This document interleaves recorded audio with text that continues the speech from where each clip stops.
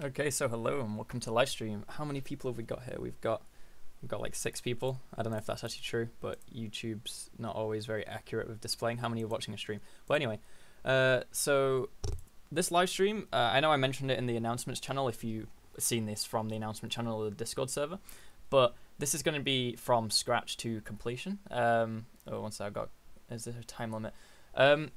I'm most likely going to go until it's done, but that really depends how long it takes. I mean, I want to have food at like 5 or 6 in my time, so I've got about 3 hours plus to do it. So we'll see where it is after 3 hours, and if it's like nowhere near completion, then, you know, I'll just continue it some other time, but we'll just see how it goes. This isn't going to be like literally, you know, a fully working, I could pass it off as a Crossy Roads. This is going to be a, you know, prototype. It works, you can move around, you can die, you can maybe unlock new characters. We'll see how far we get. But I just want to go across the designing. Obviously, it's a game that's already made, so the designing won't be that hard. But you should still design and plan out a little bit what you're going to do before you make it. And this is just showing good practice and everything you do and why you should do it. So anyway, first thing I'm going to show you Coggle. It's a website for making mind maps. You don't have to use this exact website, but it's the one I use for planning stuff out. Now, usually if I've planned something out and then made it, I get rid of the Coggle thing because you can only have a maximum of 3 without paying. But anyway, it's a simple mind map thing, and the way we're going to do it is, you know, we'll call this like, you know, it's Crossy Road, whatever. Add a branch. So, what is Crossy Road? Well, I mean, I'm sure you all know. It's a simple app, and you play as a little animal. I think it's chicken by default because it's their like kind of poster character. And you swipe in different directions, and that's how you move. There's obstacles in the way, and then there's different kinds of terrain. So there's like grass, which has trees and rocks. Nothing can kill you. Then there's roads, which have cars, lorries, and there can be train tracks. And then there's water, obviously, if you fall into the water. So there's kind of 3 different mechanics. One is just getting onto the grass without hitting an object that stops you. Getting onto the road without getting hit by a car. The train track, you know, don't get hit by a train. And then the river, cross the river on the moving logs. So we're going to do the water last because that's got a little bit more to it. But we'll get the road and the grass working first. So it's a game and it's a simple app. A lot of apps you'll see are simple because, you know, mobile limitations. And also people like to play simple, quick games on their phone. So the game is mainly focused on movement, right? If you think about the game, what is it? It's just a movement game, right? You've got 4 different inputs: swipe, up, down, left, right. Now I'm on the computer and I'm not going to bother doing it on phone, so I'm just going to use WASD as the movement. So yeah, we want to be able to move. That's all the game is, and then we'll have some ways to die and so on. Now I actually downloaded the game again because I haven't played it in a long time, just to see exactly how it works, in the sense of, you know, I actually found out the movement system's kind of grid based. So how it works is you have everything is on like an exact coordinate. So everything's on, you know, x is 1 or 2 or 3. Nothing's on like 1.1. And when you're moving on a log, you could be in between those values. So let's say you're on a log and you're at x 2.2 and you jump off it. You can't go to the grass and then with an x of 2.2. What it does is it finds like the closest grass space free and then jumps that. And if there is none, then you'll just fall into water. It won't let you jump. So we'll need to just make the movement first. That's all we want to do. Make movement work. Then we can care about everything else later because the game is movement, right? You got to think about it in that sense. All people care about in Crossy Roads is, you know, movement. So make it work well, and then you can start adding in obstacles and, well, I guess obstacles is one of the first things, but you can start adding in other niceness things afterwards. So that's why I said if we have time, we'll do character unlocking. So the planning, obviously, movement, and it's kind of grid-based. We don't... the thing with it being grid-based, that doesn't mean we need to have like an array of storing all the available spaces or anything stupid like that. It's not going to be like that. It just means that when we add something to it, like for example if we add a tree, make sure it's on the exact coordinate, or when we move the player, make sure it's on the exact coordinate. That's our main thing to think about. So like exact the movement, obviously all 4 directions. We need to be able to, when we do the movement, check if empty before moving. I feel like that's something we should do, though.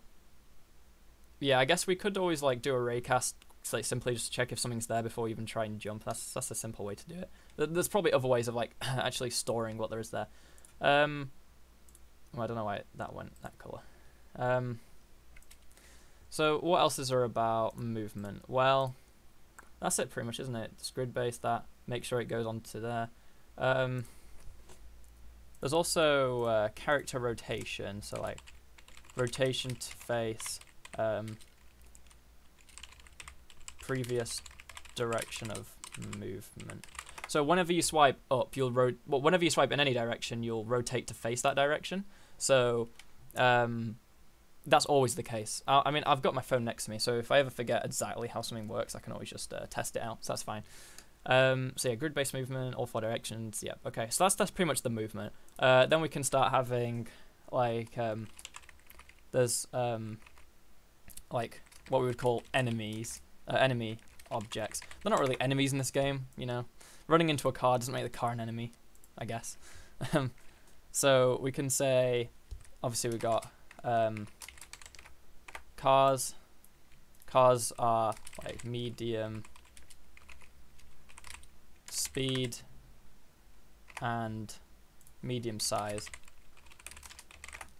And then we've got like lorries,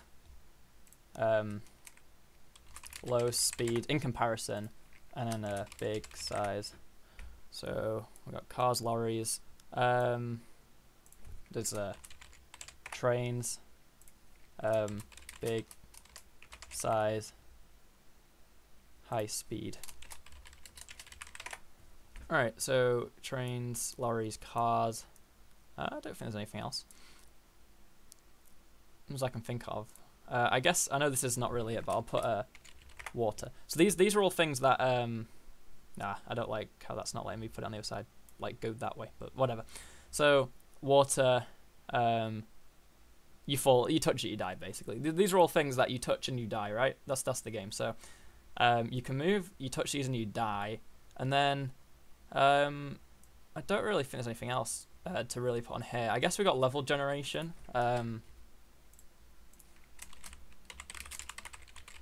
So for level generation, it's just what is it? There's grass. There's road. I'm not sure, but I think you could argue that train track is kind of like a road. We'll add trains later if we get to it, but for now we'll have road, grass, and like the water area. Then we also need to remember there's like safety measures. So, well, not measures, but the safety things. So, for example, lily pads are safe. All grass areas are safe. This is where you want to be completely safe, right? You're safe on a lily pad, you're safe on grass. For water, I just got to mention moving, log. And then we've got lily pad, which is a... whoops. I just messed that up.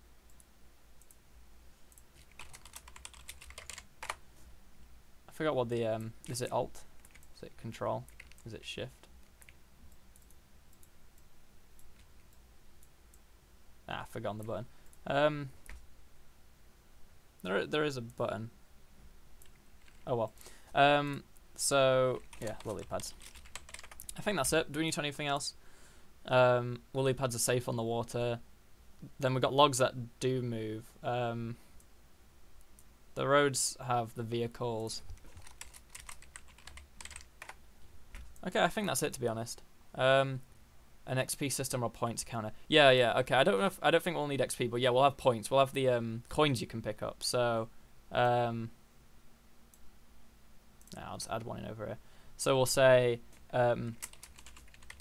progression.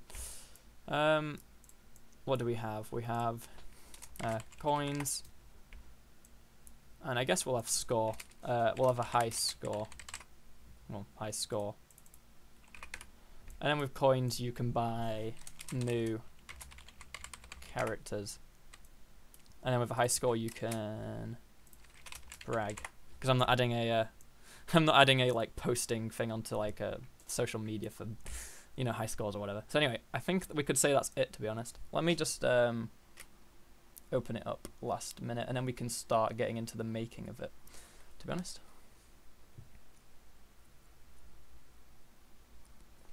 So open the game. One thing to note is when you open the game, you're actually not in a menu. You're like in the game with an overlaid menu. And as soon as you tap the screen, you start playing. So yeah, you can go through all the people you own, right? There's like a, yeah. And then there's a shop, but we're not adding microtransactions into this. I've not actually ever done microtransactions, so I wouldn't know anyway. Okay, yeah, that's fine. Well, I guess we could start making it then, to be honest. Let's get into that then. So, Unity, let's make a new project for Crossy Road stream. What version? Should we use the beta version? Let's use the new beta version, because I might want to use prefabs, so you never know. Yeah, I might use prefabs for cars, actually. The new prefab system would be pretty cool. Let's do that. Okay, yep. Create. Okay. One thing is, as well, it's a low poly game, but it's not like the kind of low poly like in my game. This is literally just everything's cubes, basically. So what we could actually do is we could use this thing. Okay, so obviously I could use Blender for this. The thing about don't forget to add if you wait too long you die. Yeah, is that on? That's only on the water, right? Or is it in general? Oh yeah, the camera's constantly moving, isn't it? Ah yeah, yeah, you die if you wait too long. Okay, so what we could do for that system is, let me think. So we could do it if you go off the camera. If the camera gets too far away from you. Because what happens, let me just quickly see. If you move too fast.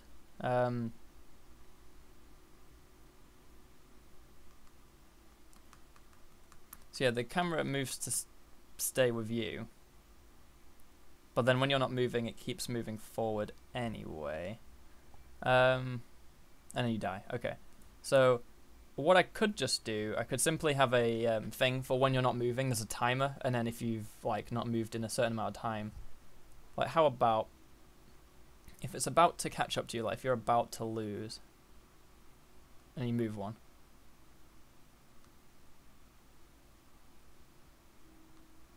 Yeah, I feel like that's how it works. There's just like a We'll think about that when we're doing the camera movement. I'll make sure to add that, but I might not implement it right away. Well, enemy object. Waiting too long. Obviously, I'm being. This isn't strictly like how it works. You know, this is just. These are ways to die, basically. This is movement. Ways to die. Progression, safety, level generation. Okay. Morning Far Doom. Hello. Alright, Unity's open, great. So let's start with player movement, alright? So rather than having level generation just yet, we'll add, well actually one thing is when we do movement in this, we don't want to have do we want rigid body with gravity? I don't think we do, because that could start causing problems with like friction and movement. We don't care about like physics. There's no physics in this game as such. It's a lot about it's just transform movement really. So what we're gonna do is we're just gonna create a floor for the moment. So obviously good old creating a cube for the floor. Oh, I just accidentally got rid of the inspector. Okay. So this is our floor. We've got a size of, well, 10 by 1 by 10 for now. Now let's try and position the camera right and see. So in the game, the kind of camera angle we're going for is, well, let's say, let me just pause the game on my phone. So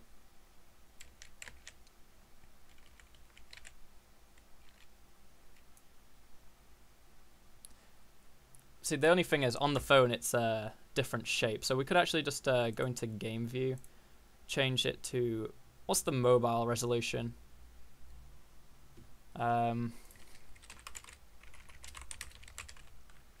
What is like the average mobile resolution?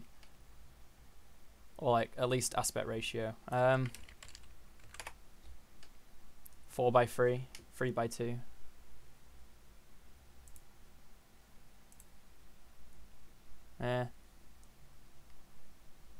Is that right? That can't be right, can it? I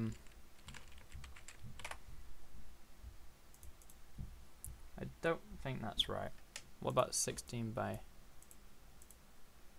I guess that's right, it's just on its side, isn't it? So... I'm pretty sure there's a way... Well, can I just make it 9 by 16?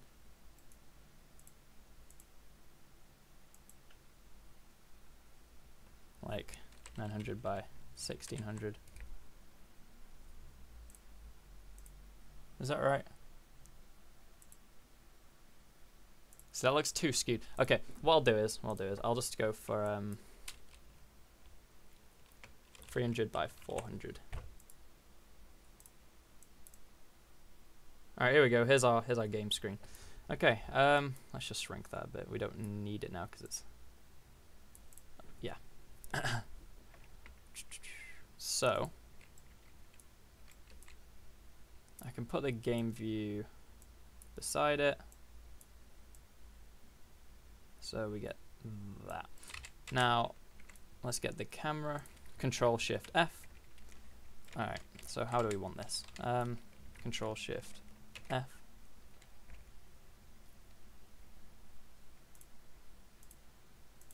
Damn, the resolution goes really bad there, doesn't it, with that? Sorry, I'm getting really annoyed by this. We'll just go for 600 by 800.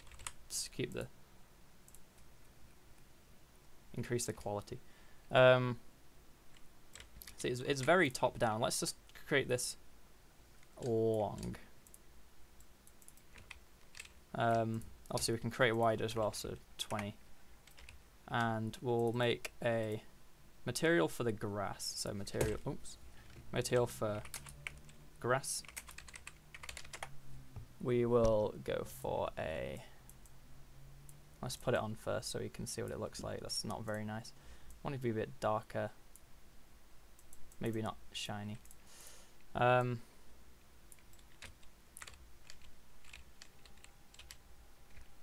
See, there's no sky. This is like completely a top-down game, really, isn't it?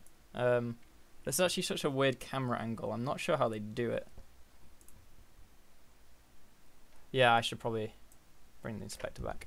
I'm literally looking at my phone right now trying to get the perspective lines right for this. I guess the easiest way, first of all, just to make it wide, really wide. Go over here.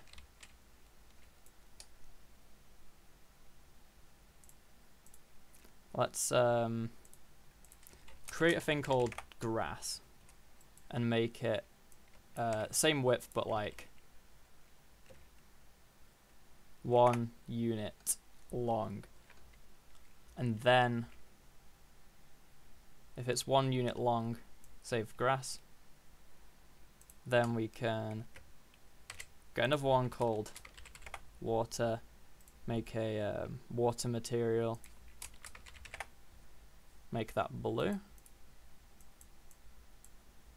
go put that on there, water, make it a prefab. Let's create an original prefab yet. Okay. So now, when we actually do the level generation, alright, I'll create another one called road actually. So,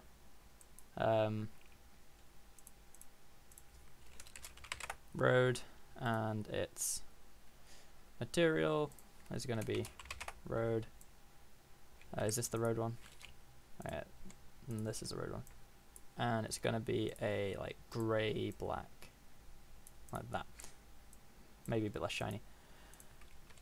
Alright, so now what we can say is we can say like so 0 0 0, and then we can put in a water, for example. Whoops, I would put in a water and say 0 0 0. We want to go 1 on the x. Well, we could say -1, and then let's say we want another one, another water, which is -2, and you could go, obviously this is all going to be automated in code, but then you might say, alright, now we want a grass, so that's at -4, and then you'll have, oh, I didn't make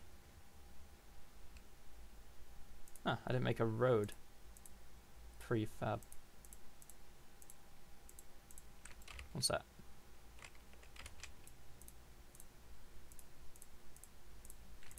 Alright, duplicate grass, call it road. Give it the road thing. Save road as an original prefab. And then put road to -5. And for now, what I'll do is I'll just take this whole thing, duplicate it, and shift it along.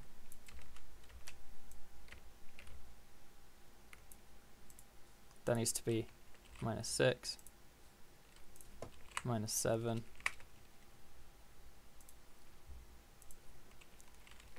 -8, -9. Yeah, the first thing I should do is just get this done automatically in code so that we can, I'd have to do this manually. Alright, now I can get the kind of game view right, so I think the main problem right now is that we just need more of these, don't we? We need this to go on for like ages. Let's create the level generation first. So create an empty game object, and we'll just call this terrain spawner. This doesn't really need like nothing. It doesn't need to be a manager that anything references, because it's just gonna do its job. It doesn't need to like care about anything else. So terrain generator.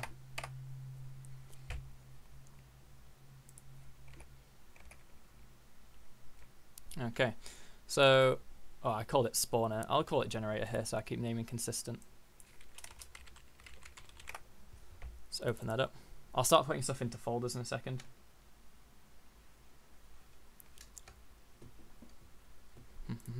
Also, one thing is, yeah, when you start off making a project like this, if you don't limit yourself, you end up trying to do everything at once, and then you get a bit overwhelmed. And that's what I'm doing right now. I should just get one thing done at once.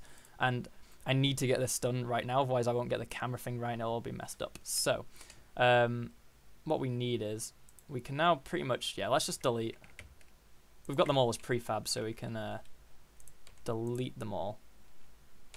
And we might as well just have the camera move the other way so we can increase X rather than decreasing it. There's no point in decreasing it. So with terrain spawner, we need to store like the place that is next to be for one to be spawned on. So we want to spawn them on like 0, 0, 0, but then we want to change the X increase by 1. So we'll store a private vector free for like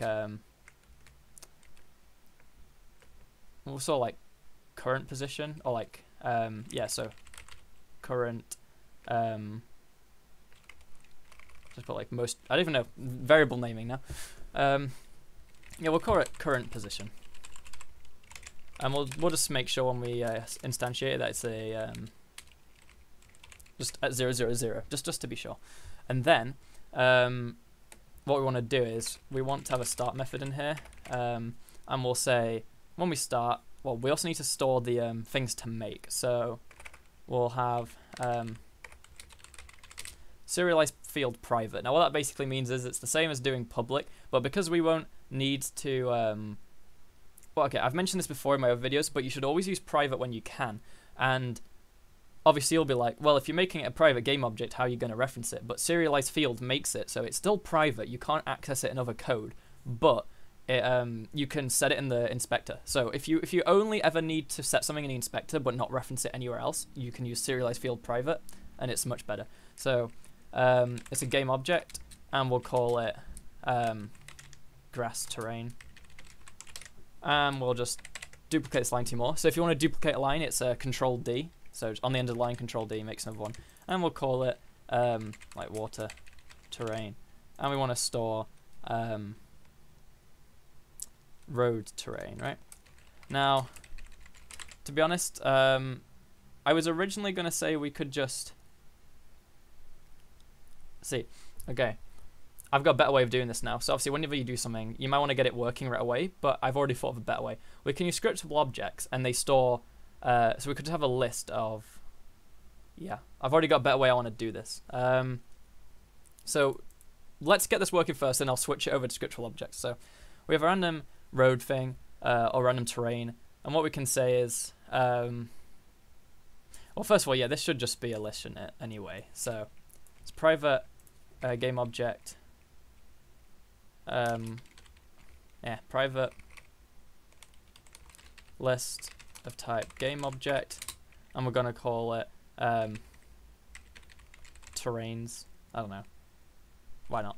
A equals new list of type game object. Okay. When we start, we want to instantiate. Well, let's just say terrains 0 for now.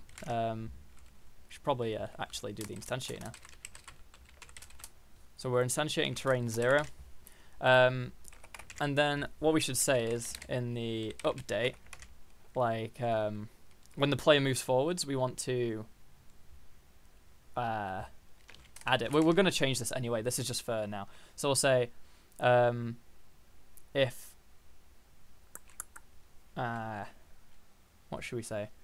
If input dot get key down keycode dot, we'll do W for now. If they press W, then we will instantiate a random one. So we'll say instantiate terrains random dot range is the one that's not deprecated. Yeah, random dot range inclusive and inclusive. So we want to go between 0 and terrains dot count -1. That should work. Oh, and then close the square bracket. Oh, what have I done wrong? Ah, because it's, yeah, instantiate. Okay. Now, one thing I haven't done is say where to do it. So, we'll say do that at current position.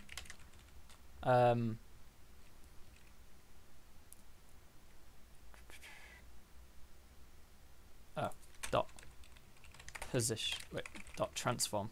Wait, what? It's a vector 3, and it wants it.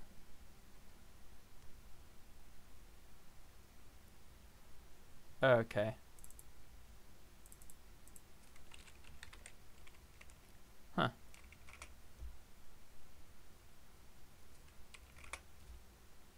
Why? Since when did it want it as a? Yeah, it wants it as a vector 3. So current position, and then quaternion dot identity. There we go. I had to give the rotation as well, otherwise it didn't like it. And then we can say current position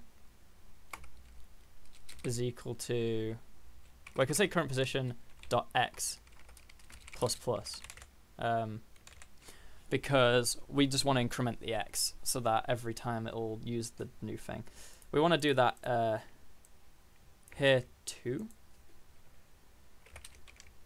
And we want to say current position quaternion dot identity. And to be honest, as you probably know, one of a good thing is when you have some code in the exact same way somewhere else, you should just make a method out of it. So one simple way to do this, if you had loads of code, is to right click, and then on this quick actions thing, you can press extract method, and then we'll call it like spawn terrain apply.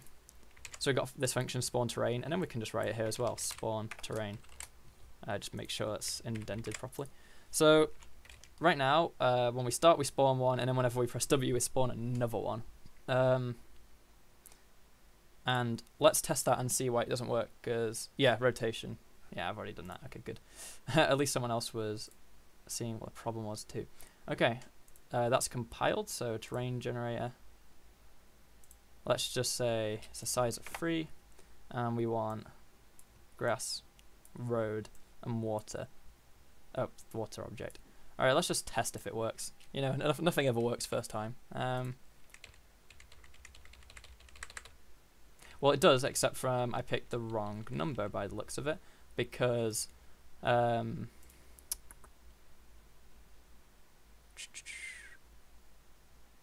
it's supposedly not -1 because it's inclusive.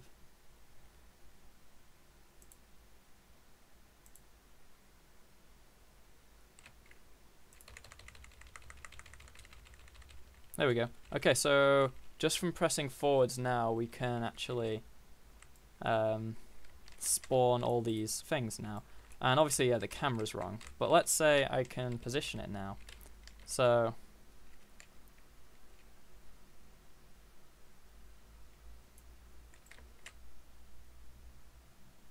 like that. So main camera, Control Shift F. Maybe it needs to be zoomed out a bit more. Control Shift F.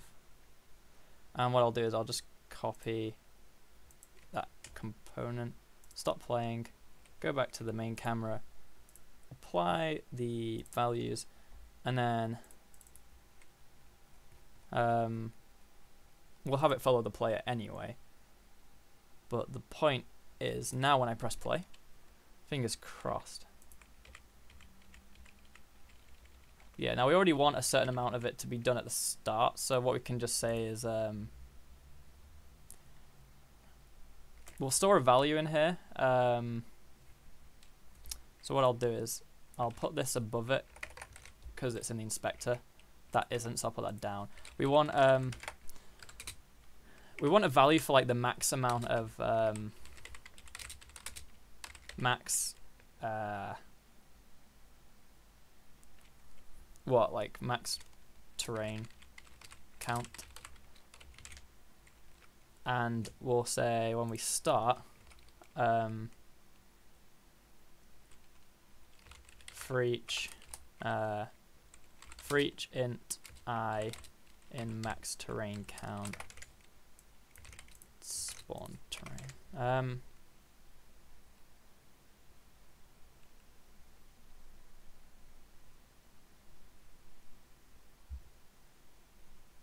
Oh wait, yeah.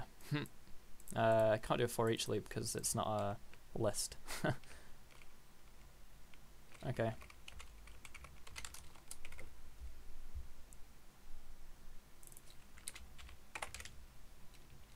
Just put that in there.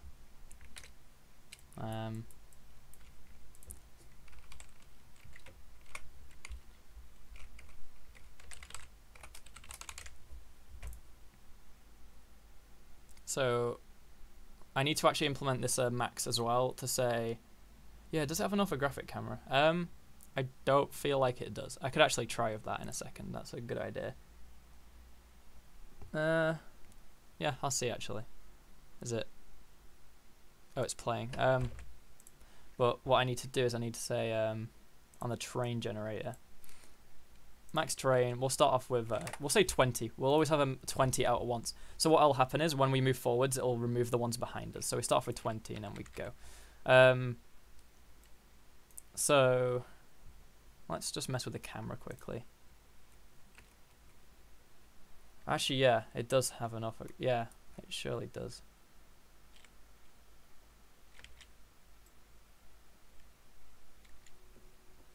Let's just try and get that angle right.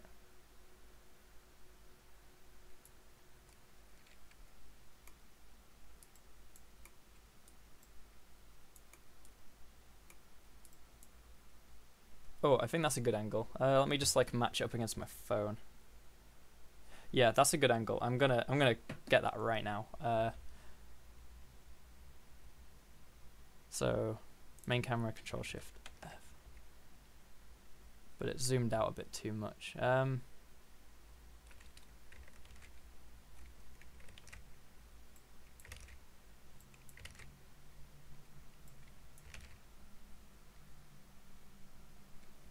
I'll go with that. Copy, stop, main camera, paste. How's that looking now?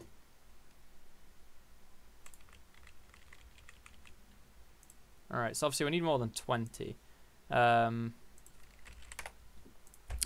Anyway, so we want to actually store a list of all the current ones out and then delete them when we add more. So now we can have a private list of type game objects, and we'll say current terrains,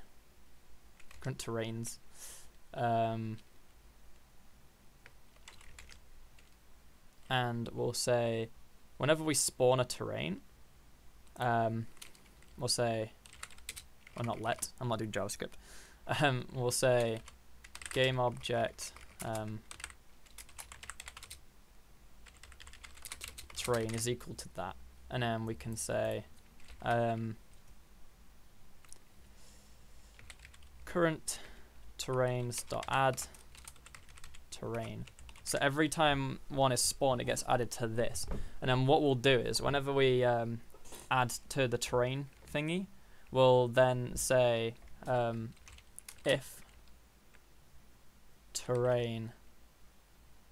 current terrains dot count is greater than max terrain count, we want to then say current terrains 0 dot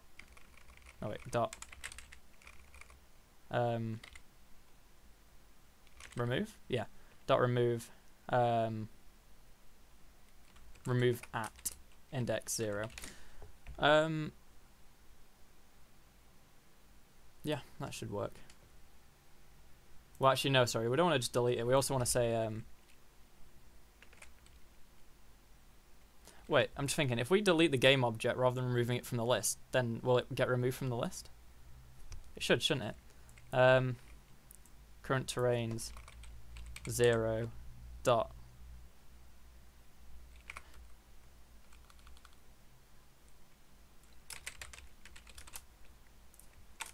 that should work. We'll have a look. What I could do is I can just put it in debug mode on the terrain generator and then just see that list.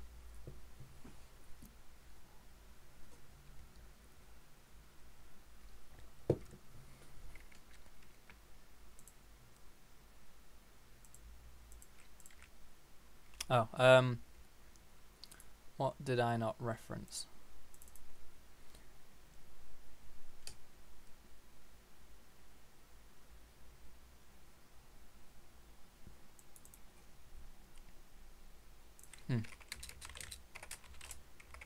I didn't do that. Yeah, I'm thinking it might make it null because of the reference. Well, what we could do is we could literally just add the line afterwards saying that it's gone, and then we delete it. Let's see, current terrains. Whoops. Game. I've gone off it now. Terrain generator. Yeah, it just does that. So we'll say destroy the object, and then current terrains dot remove at index 0. So that should work.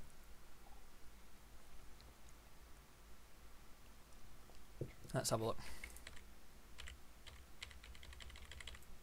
Nice.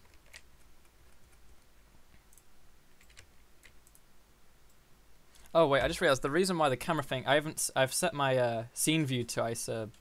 Yeah, that's funny. But as you see now, when I press forward, it actually moves everything along, which I think is pretty nifty. And then because you can actually, well, you can't really go backwards, can you? Wait, can you actually go backwards? I think you can, but you can't just go too far backwards.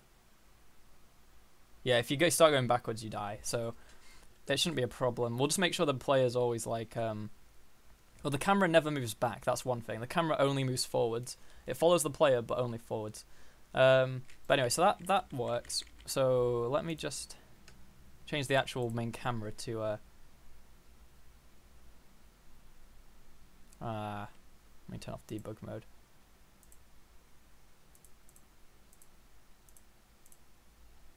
Alright, I feel like I might have messed up the camera now because I've only just switched it. So let's just quickly fix the camera again. Alright,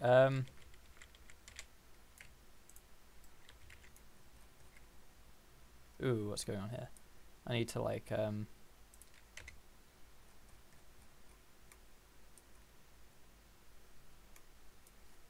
is that the kind of angle we want? What's that? I just got a text, but it's not important. It's only my mobile people. That'll do. Okay. Main camera, Control Shift F.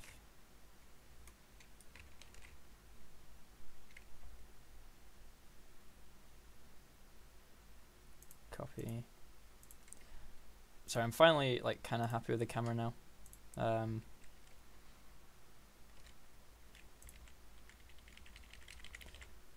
Alright, now that I'm happy with the camera, we kind of want to switch up how we spawn stuff. So I'm going to quickly make folders, because that's always good. Folder, script. This is something you should always do right at the start anyway.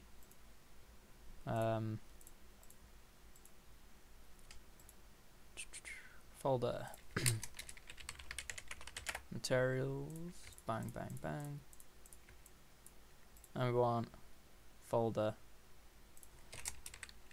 Terrain. Well, we'll put prefabs for now. Okay, so what I want to do is I want to create a scriptable object for a particular terrain type. So what we'll say terrain data. And one thing about scriptable objects, as far as I'm aware, is fields do have to be public for them to show up when you're setting them. So to create a scriptable object, you just put create asset menu, file name is equal to terrain data, and then you can just put menu name is equal to terrain data. I won't be having too many scriptable objects, so I don't really need to think about organizing them too much. Scriptable object. Okay, what's it going to store? Well, it's going to store a game object for its terrain, and it'll store a public int max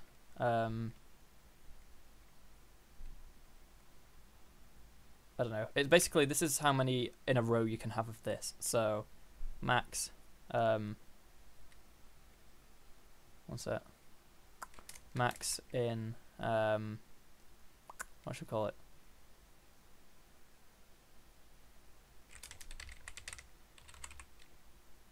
That's if I even spelled succession right.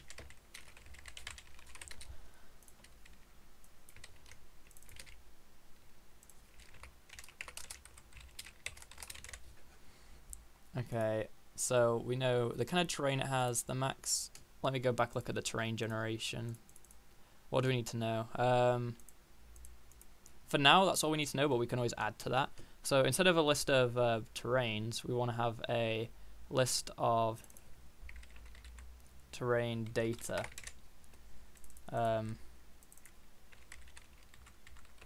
Terrain datas. Wait, technically the plural of data is also data.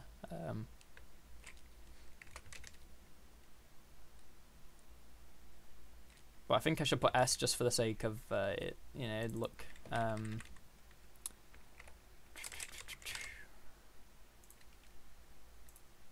Okay, so what we need to do when we spawn is we need to say we're going to instantiate terrain data. Okay, wait, I'm actually going to remake this part. Let me just comment it out for a second. Alright, so the way I'm going to remake this one is we're going to say, let me just work through it. So, we need to loop. We need to do some loops. So, let's pick a random number for which terrain to spawn, basically. So, we'll say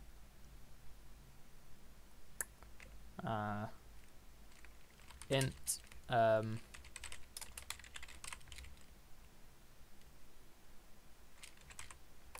random.range between 0 and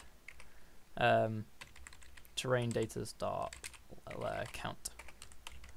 So then what we can say is we want to instantiate again terrain data and then which terrain, and we want to do that at the current position with its rotation. Oh, what did I do this time? because I see terrain data, which terrain, dot, and then terrain is the actual game object. So we're going to pick a random one from the list and spawn that. But we actually want to loop this. So we want to loop it. So we're going to say int terrain in succession is equal to random dot range terrain data's which terrain dot max in succession, and we'll do 0, comma. So what that's basically saying is this is deciding which one we're going to spawn, and because we know which one we're going to spawn, we can then see how many of those we're going to spawn in a row, and then we can do a loop here. So we can say we can do a for loop for I is less than terrain in succession. Do this game object terrain is equal to that.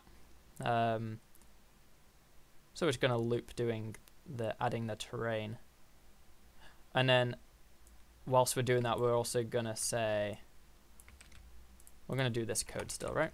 So we're going to say so every time we create one in that terrain succession, we're going to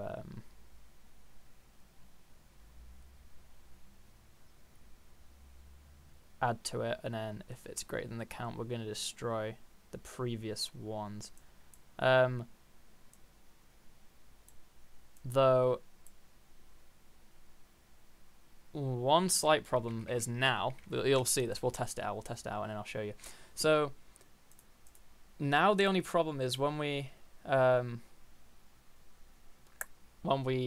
start spawning them ahead, it's spawning them in chunks, so it's going to start yeah, it's not going to work exactly right now, but we'll just create the scriptable object. So we'll put folder scriptable objects train data. So we'll create a new, and we've got it up here, terrain data. So grass has the grass object, and let's say for grass the max you can have is 4. Why not? And then, or maybe we'll go for 5. Then we'll say create a new terrain data road uses road. Also, yeah, they do need to be public, don't they, anyway, because we're going to be using them elsewhere. So now we want the max in session for road. Let's go for 4 then. If we've got 5 for that, we've got 4 for this. And then, why not? We'll make water be free. Terrain data, water free. Okay, and then now on the terrain generator, we just need to have a... let's just lock that for a second and put these in to the list. So let's watch our problem now. The problem should be the amount of things spawning. So, for example, if I go to terrain generator, well, let's zoom out in the scene view. We can put that back into perspective now.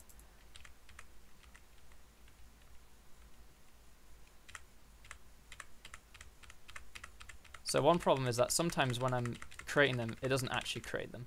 Because what's happening is we are looping and creating a certain amount of them. Whilst each one we create, we're destroying ones at the start.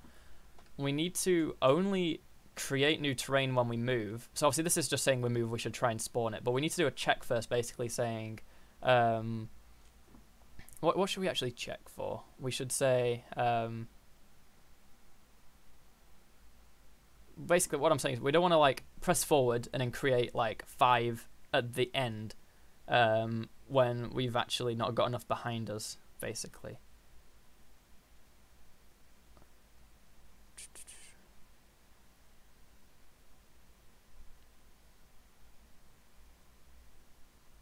Okay, actually we'll shift this around later, because what we can do is we can have it check every time we move forwards how far it is till the end, and if then only call this if there's a certain amount of room to the end. Because one thing for certain is when we try now, it should always spawn something when I try and move forwards, but I don't think it was. So let's see. So forwards, it didn't spawn anything. Then it moved. It moved. So it spawned 2 of them. Spawned 1 of them. 2 of those. None of those. There's no errors. So, because for some weird reason I'm trying to say we're going to pick between 0 and the max. I want to pick between 1 and the max. Sometimes it's just coming out 0. Yeah, that's just me typo. Yeah,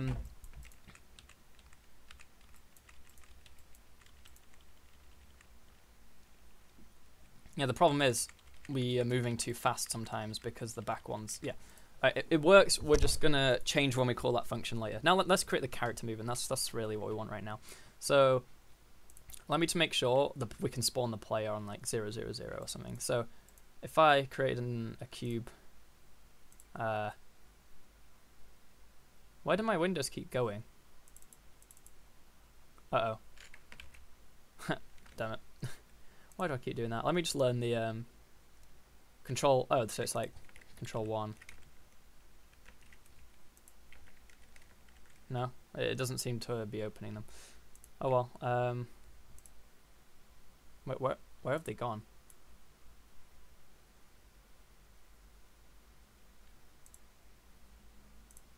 What? Wait, sorry, that's scene view. Oh, because I was trying to spawn the scene view when I already had it. Okay, let's try that again. Have I got the console? What's console? Control 4, 5, 3, 2, 1. Damn, what's console? Control Shift C. Okay. I really need to learn those. But anyway, what am I checking now? If I spawn a cube and put it at 0, 0, 0. Whoops. Where are we?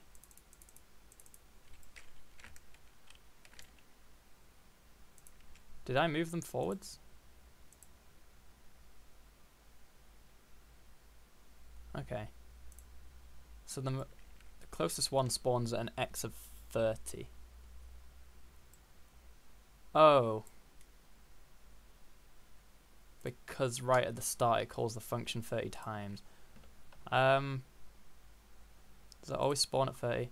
No, I can spawn at 34 because it's the random thing. Okay, so we kind of want it to be different when we start. So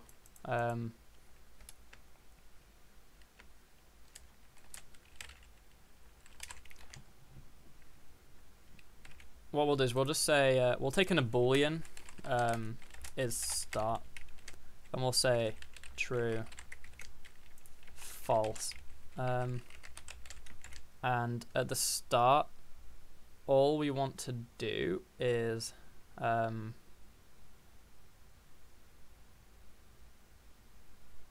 yeah, spawn at the start.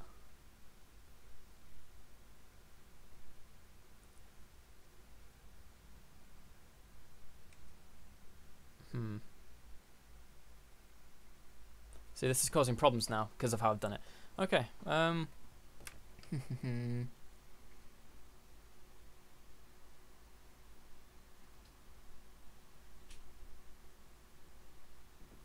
So we're going to loop through how many in succession and spawn those, and then this is the check to say if we're above the max, destroy it.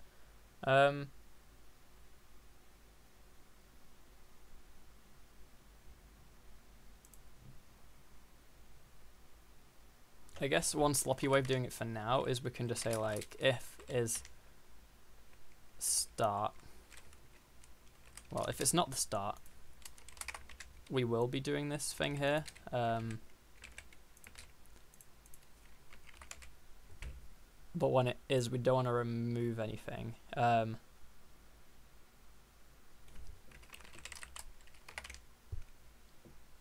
What we can do is, if it's not the start, if it is the start, after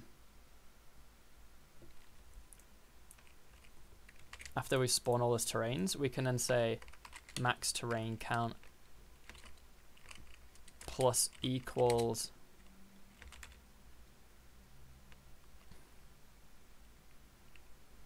no.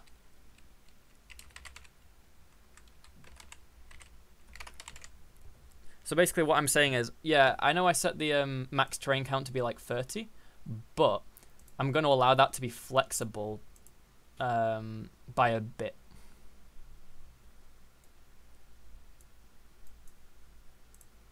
So actually change it to 59, but then from now it'll always be 59. That works. Yeah, this is kind of like a sloppy way to fix it, but it does work. So now if I press play and spawn a cube at 000, it should be at the start. I should also put these into like a folder, to be honest. Like, let's make an empty game object for terrain, and that's at 000. And then you can set a parent when you instantiate. So let me just try and remember how you set a parent when you instantiate. Well, I'll just cut this out and just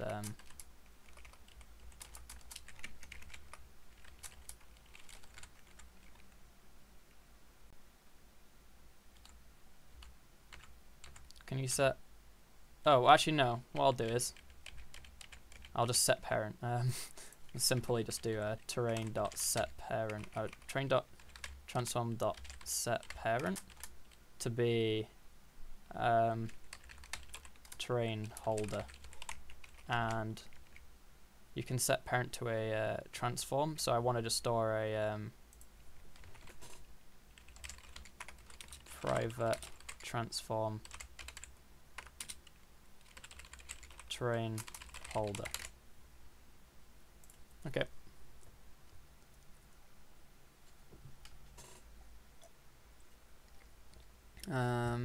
Is that compiled? Did that compile? Oh, it did.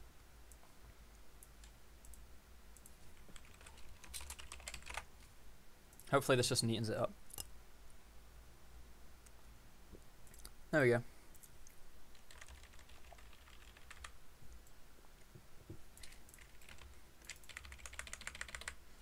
So now we just don't instantiate forever.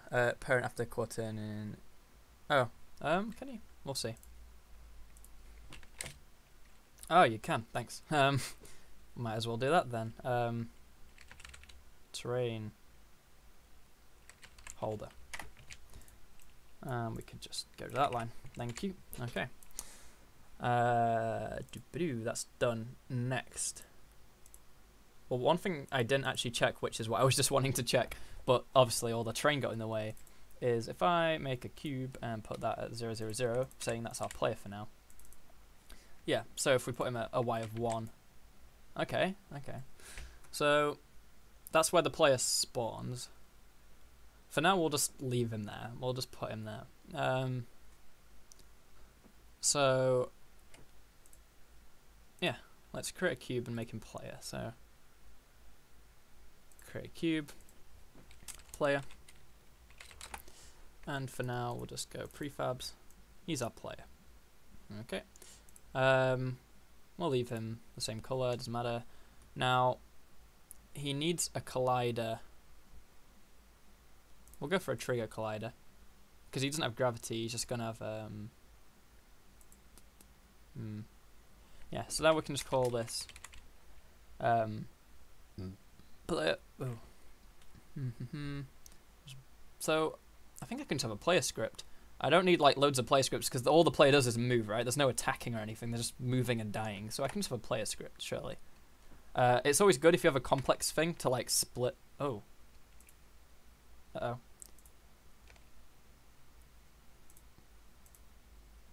Cannot remove that because network lobby plane. Oh. Did not mean to actually put those scripts on. So can I not create something called player? Or can I? New script, player. There we go. It just auto-filled to the networking one.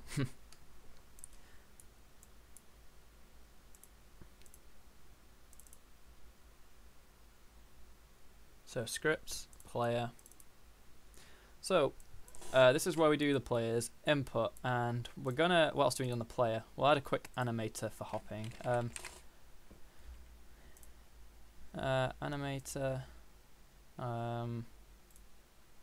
I'll just do it here for now. Animator controller, player, and we'll create 2 animations, idle and hop for now.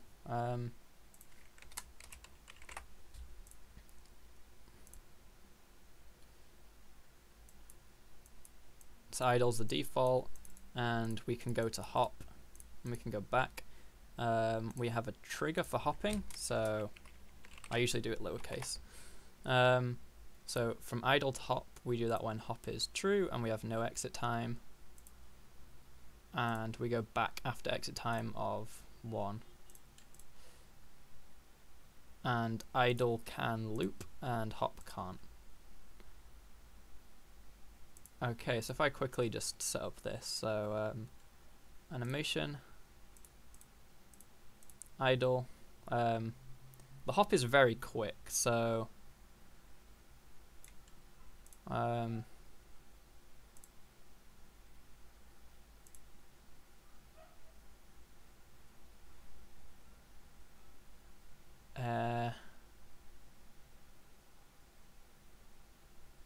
I think what we actually need to do is we need to put the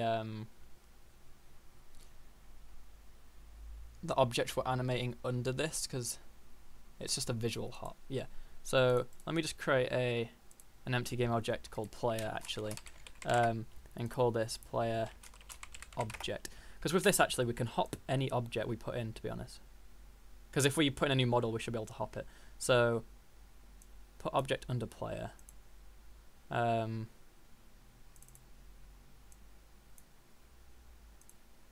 Let's delete that and then put that in as a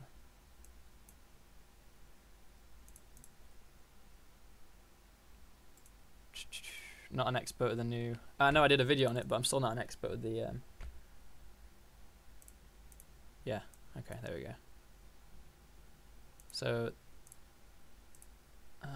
the player will have the player script. It will have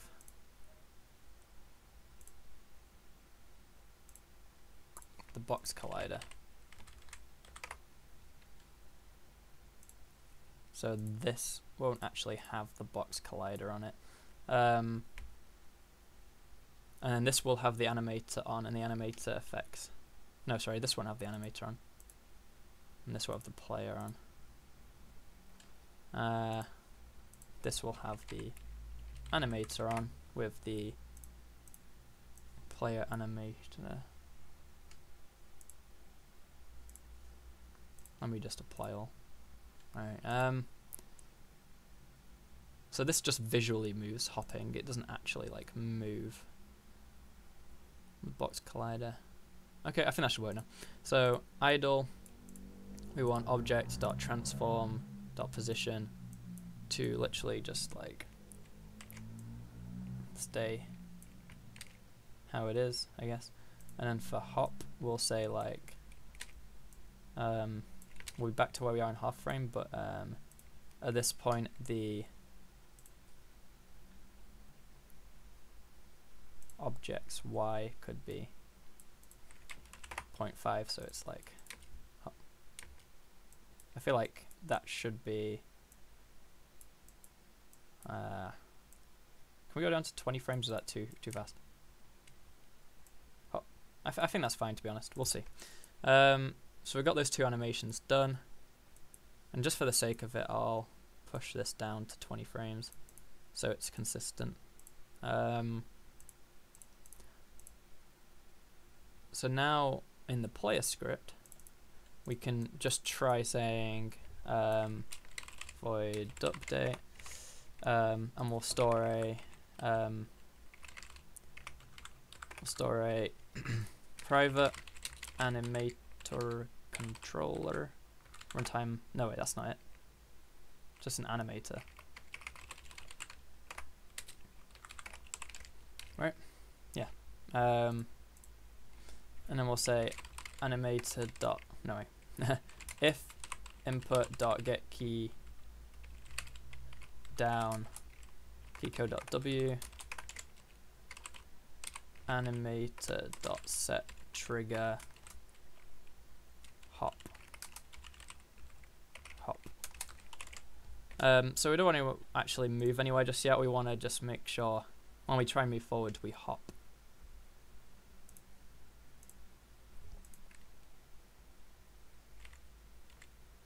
Oh, I didn't reference. Well,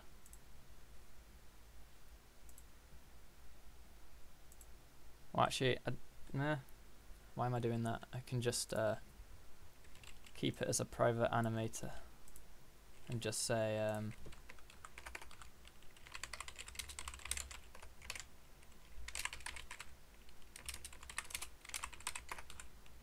oops, animator. So we can get the animator on the current game object.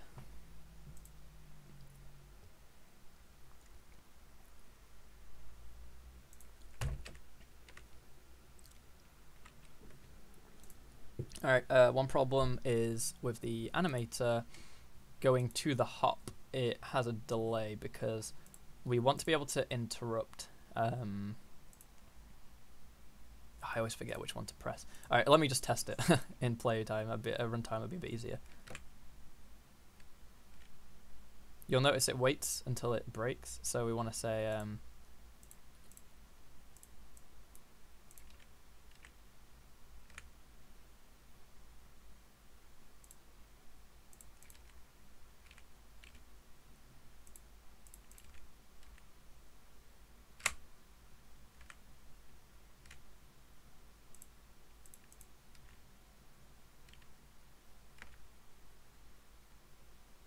is it possibly due to transition time? You know, let me just tweak with this a second.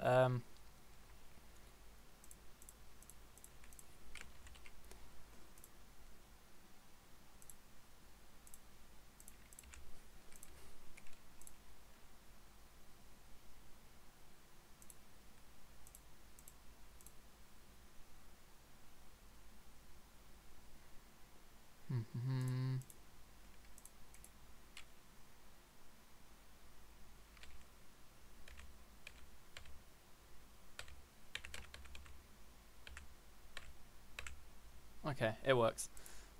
I should probably have a thing for, let's think, because we don't want to be able to hop when we're already hopping. So, I mean, what we can do is we can just say public void finish hop.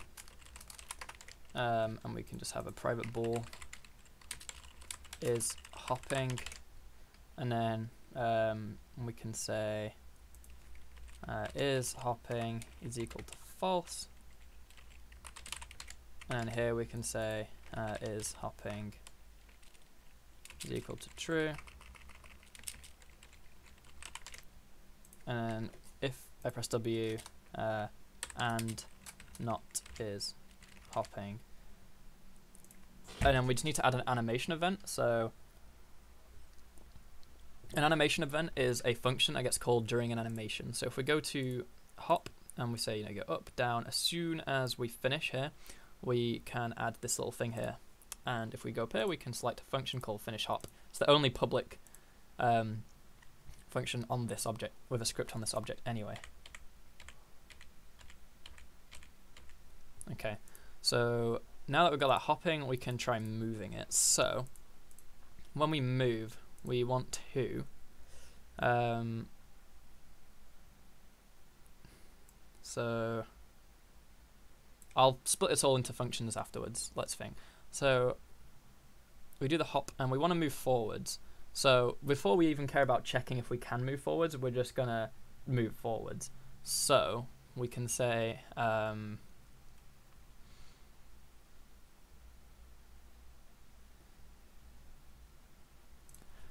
what I'll do is I'll debug.log transform.position, and then I'll say, this is just for my sake, I'll say if transform.position dot, and then the y doesn't ever matter. The z doesn't matter. So we want to check if... Wait. No, it does, doesn't it? It's the z we actually care about in this one. Yeah.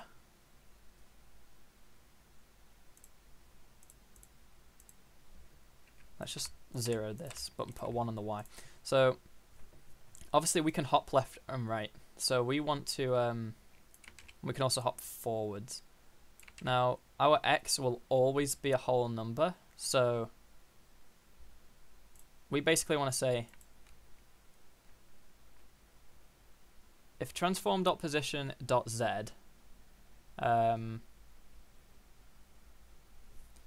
now to check if it's a whole number, I mean there's probably a nice function for it, but the way I would do it is you do a modulus. So if you say that modulus 1, which basically means the remainder when you divide by 1. So we want to divide it by 1 and then if it returns 0. So if that is equal to 0, we can then say debug.log on grid space. Because, and then we'll just say, why not, transform.move at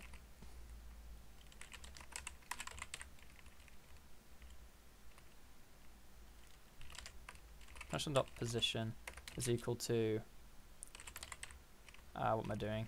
Vector free dot move dot translate. It's transform dot translate, isn't it? Transform dot translate. We're gonna make it like smoother, but for now we'll say transform dot translate in the direction and distance of this. So we'll just say move vector free. We want to move 1 on the x and then none on the others, right? I've probably done something wrong there, but hey.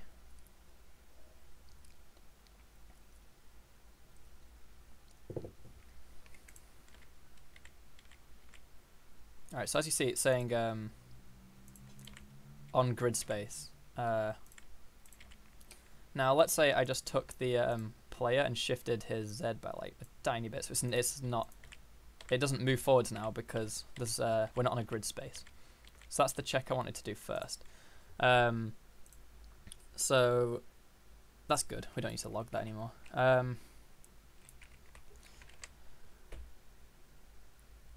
So yeah, if we're on a grid space, just move forwards 1 when we press W. And then if we're not, we then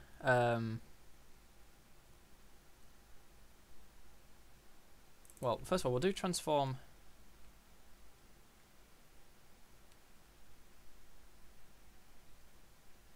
Ooh,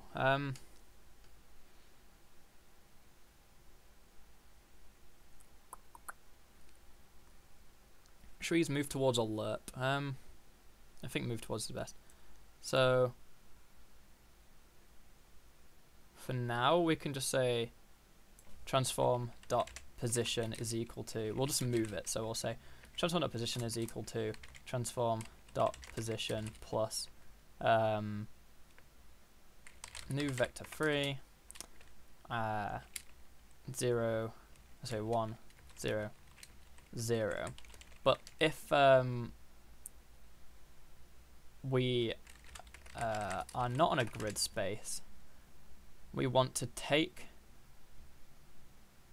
see, this is a bit of maths now. So we want to basically say, if we're at like a, let's just show this in the inspector. If we are at minus 1.1 and we move forwards, we want to go to a z of 0. We want to like go to the rounded value of our of the remainder. No, the rounded value of, okay, wait. Let me just think how I'd do this. So if it's not a whole number, we do know the place we want to go to, so we can round it. So we can say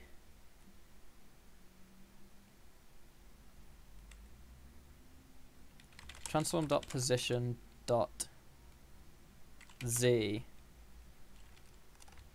plus 1. So that's just a value to move to. So we want to round that value. So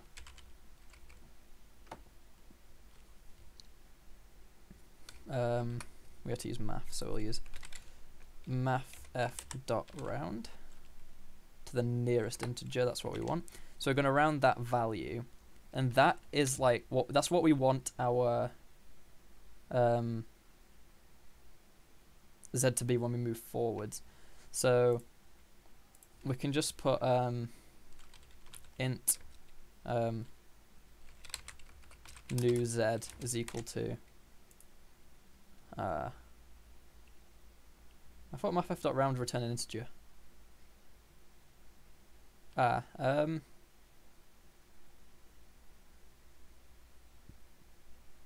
we put round to int? Oh, there we go. So then we can say transform.position is equal to transform.position plus new vector free 1, 0, new z. And a way to actually make this bit of code neater is to say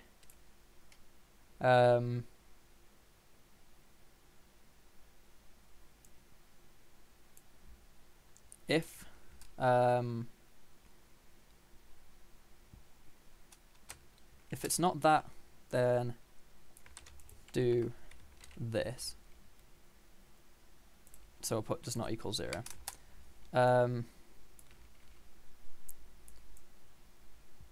Then we can calculate what new z is. So we'll just say int new z is equal to 0. So I just have to define it here. And then we'll say transform.position is equal to transform.position plus new vector free 1, 0, new z. So if it doesn't get changed, then it's just going to be 0 anyway. Let's have a go. Let's just test this. Alright, so we're not playing. That might be why it's not working. So the players 2, 3. Let's say I just tweak the z by a bit. We're actually at point something now, and I go forward.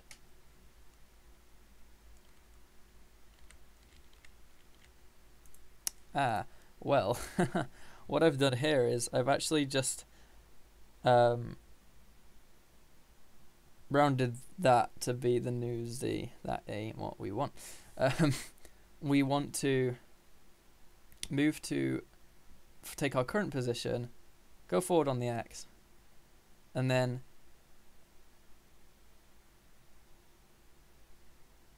the new z. So we actually don't want to move to the new z. Or we don't want to move by the new z. We want to move by the difference. So it's like, okay,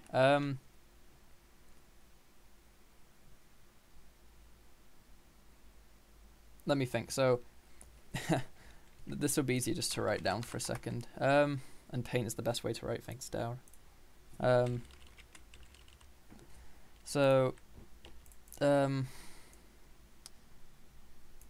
We're here and we're moving to here.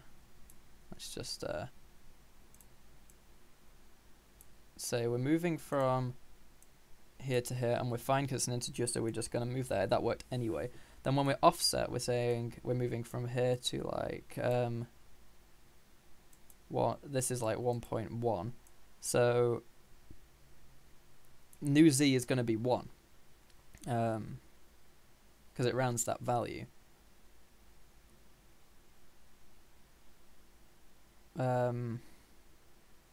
Yeah, the main problem I'm getting here is this is just the new value. This isn't, this is just the difference, not the new value. So we don't actually care about adding 1 here. We just want to round the z so we can get it back to a whole value. So this is just this isn't the new z. This is like z difference. Then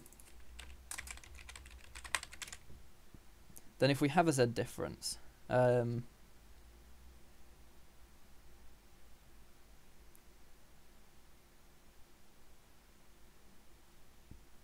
we'll say transform dot position dot z minus that.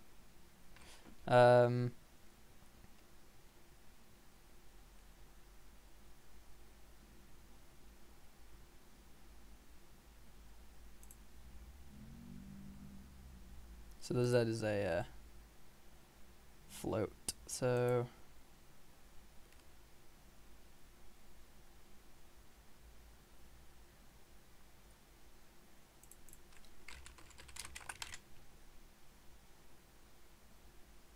this, why am I even making this an integer anyway? Because it's not going to be an integer. So the z minus the difference. I'm having some little maths problems here. I should probably have like written this down a bit more, but we'll see. So we can hop forwards, and then if we're a bit offset. So what it's doing now is it's just increasing that offset every time.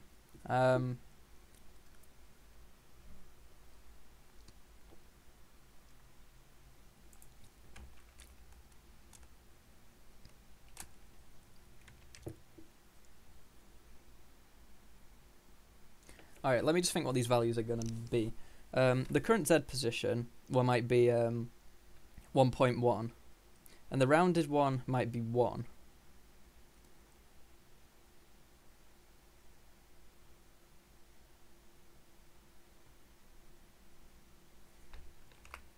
Surely it should be minus, right? Because obviously if we do 1.1,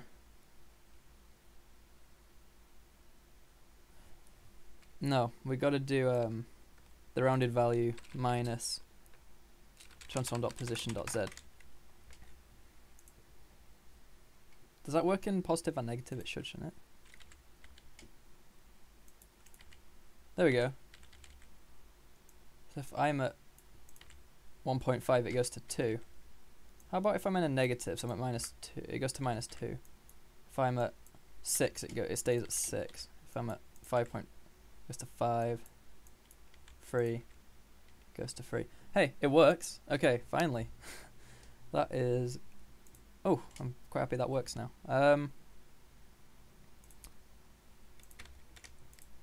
Yeah, so that's for getting back on the grid, basically, when we're coming off a log. But obviously, if we're not, then it should just work anyway. So, what else do we want to do? We want to be able to hop in the other direction. So,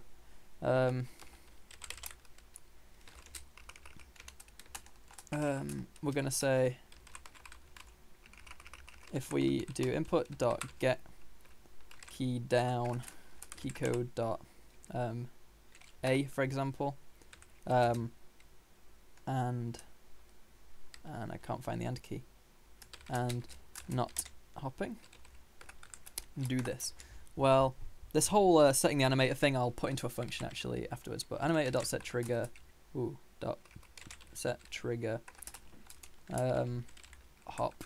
So we're gonna hop, and we're gonna say is hopping is true. So obviously all this can be put in a function. Now, when we're moving up and down, I don't think we care about the z. Do we? We don't really care about the z.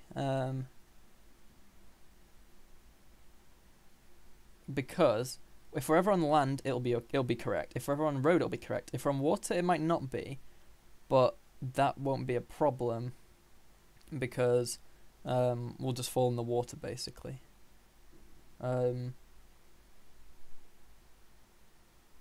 So I feel like that's right, to be honest. Let's let's go with that. So all we want to do is just say transform.position is equal to transform.position plus new vector 3. On the x we don't want to go anywhere. On the yeah, we don't go anywhere on the y, and then on the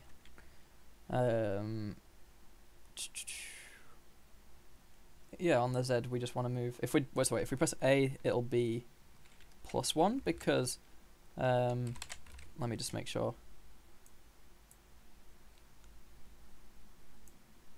we increase the z. Yeah, okay, and let me just copy this again, which obviously this is just temporary to make sure it all works, and then I'll make it nicer.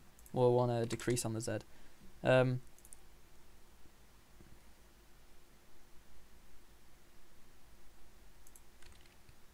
What about jumping from log to log, Henry? Okay. Well, I guess if you're jumping log to log, you can only jump log to log. Can you jump sideways log to log, or can you only go forwards and backwards? I don't think there's ever like 2 logs close enough to jump left to right. But then again, right, there's a lily pads, so I'll care about that in a bit. Oh, parameter hope doesn't exist. Someone probably noticed I misspelled hop. Well, let's try that again.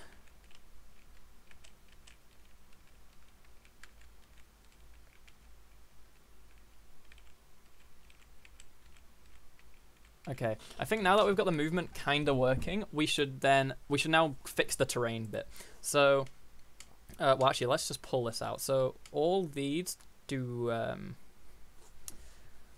they all do a movement. So I reckon what I should do is I should make a private function, private void for like move character, and they'll take in a vector 3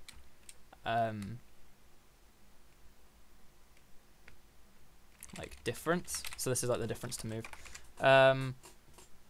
And what will all of them will do the animator and the hopping, right? So you don't need that in here anymore, and you don't need that in here anymore.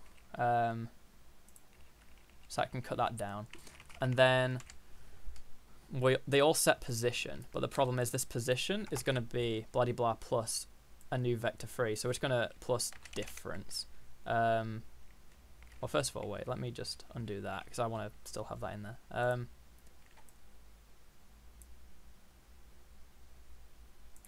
So transform.position is equal to transform.position plus difference. And all that means is here we just have to write move character -1. Oh, no.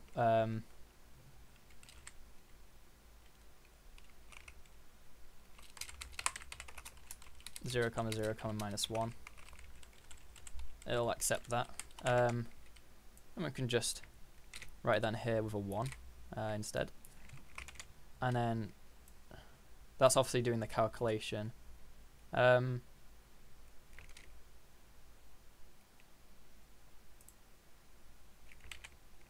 It was 1, 0 z difference. Just it doesn't matter that we've technically got this code running after this, it still all works the same. So obviously I've refactored that and it should all work the same, so let's obviously test that to make sure. But yeah, I just want to fix the terrain stuff now. Good, okay, so I reckon with the terrain, we don't want to handle the actual input for this doing the terrain from this script. We want to handle it from the player moving, because we have more control over it that way. So rather than having it in the input checking for this, what we want to do is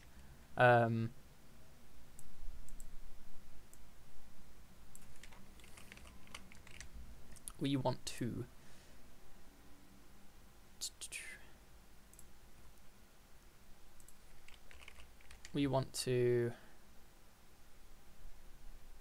let me think how I'm going to do this. We might need some of these to be public now if we're going to be referencing them. So we don't need to know. We only need to know current position and isn't that it? Just current.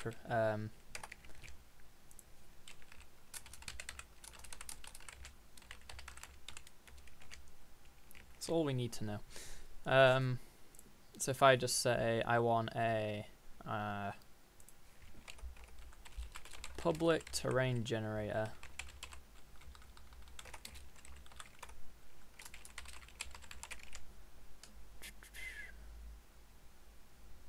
well, might as well keep doing this to keep it best practice. So we have a terrain generator access now. So whenever we move the character, should we wait till we've moved them? I mean, it doesn't really matter. So yeah, it kind of does make a slight difference, but we'll say terrain generator dot. Then in here we've got the private void, so we have to make that a public function if we want to call it from here. So spawn terrain false. So this is going to call it every time we actually move rather than just when we press W, because obviously it would spawn it even if we were in the animation. So now we only want it to do it in certain situations. So we want to be able to decide when we move the character. Well, technically, all right, one rule of best practice is each code should have a single responsibility. So the move script the play script shouldn't really calculate whether the terrain should be spawned. It should give the terrain generator the data that is needed to calculate it rather than doing it itself.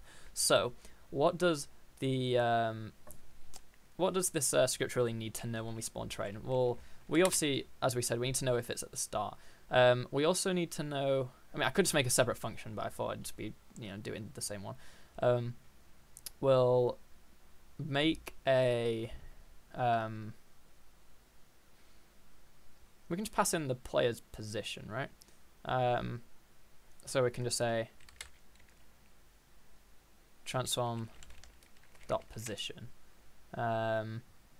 Every time we move, we pass in its transform dot position, so that it knows where the player is, and then it can decide whether it should spawn a new one or not. So we'll take in a vector free player pos. All right.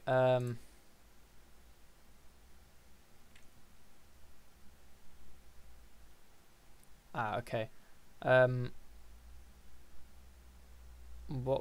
How do you make an optional parameter again? I've done this before. Do you just say player pos is equal to you push null by default. New.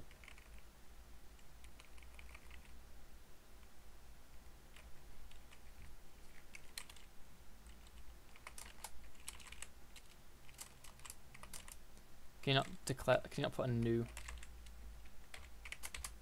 vector free 0, 0, 0? Oh no, it doesn't like that. Yeah, okay.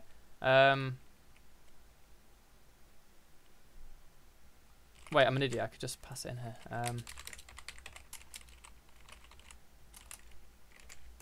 There we go. So obviously that says, well, the player's at the start anyway. Whenever we want to spawn, before we actually do any spawning, so this should all be like decided before we do anything, we need to say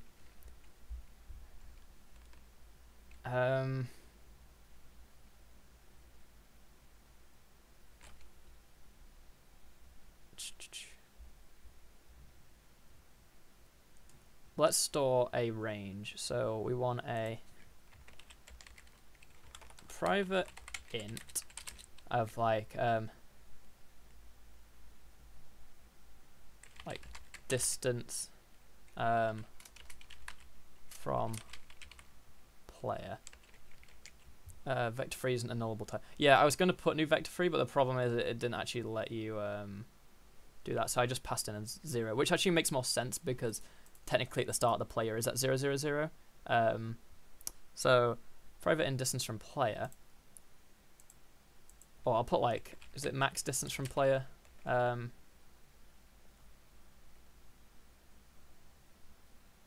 Technically it's min distance from player, isn't it? So we'll say if, and then we need to calculate something very quickly. We just need to say if, so if current terrain, no, if current position, and we can just check one of its values. So we increase the x. So we're going to say if its x value is, if its x value minus player pos is less than min distance from player, is 1 inch float and vector free, so it's player pos dot x. Alright, so let's think. If this is at like, if it's 10 along and the player's at 0, it's gonna be 10, 9, 8, 7, and then as soon as it's less than, then it should start doing it. Yeah, that should work. That should work. I was just thinking, if any of you, obviously the benefit of people watching is if they, you have to convert it back from vector free to vector free. I feel like this works fine. I'm just thinking there will be a better way to do it. I can always go back and refactor it anyway. I'm just thinking we just want to know the distance from the player. We could just store the player inside the terrain thingy, but because it only happens when the player moves, we might as well just pass it in from the player. Oh, we didn't do any spawning. That's because I didn't set a min. So terrain generator.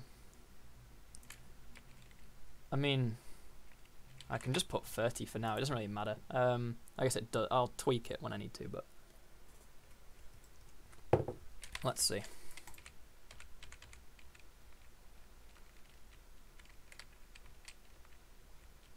All right. Where's the player at? So the player's at 16. So let's go for a little bit further. Yeah, the only problem is now it's not going to start spawning for a little bit. Wait, I did it wrong, didn't I? I put if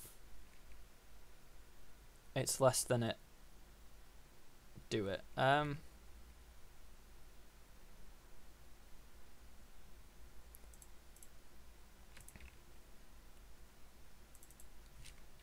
Wait, I don't need a min distance player. I can just say max terrain.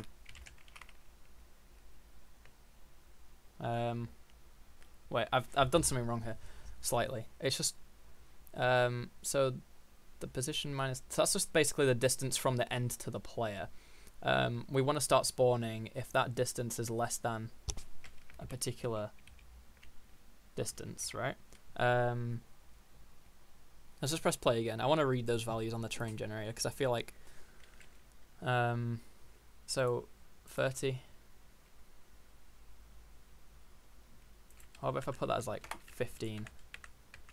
Because we don't want it to be that value, do we?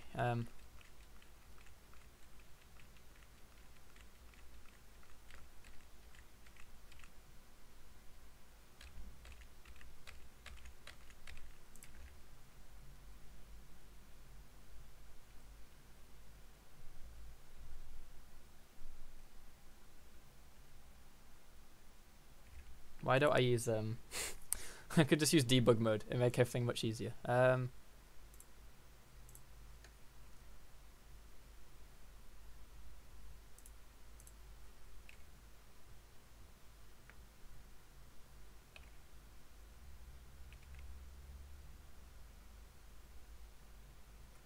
Wait, it's not telling me in here the oh, because it's public where I put hide in inspector. Well, let's not hide it in inspector for now then. Let's just let me see the current.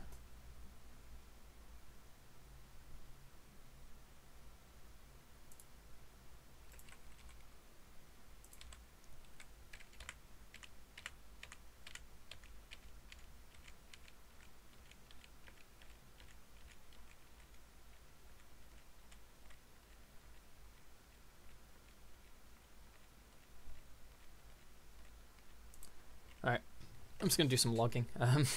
So debug.log. Whoops.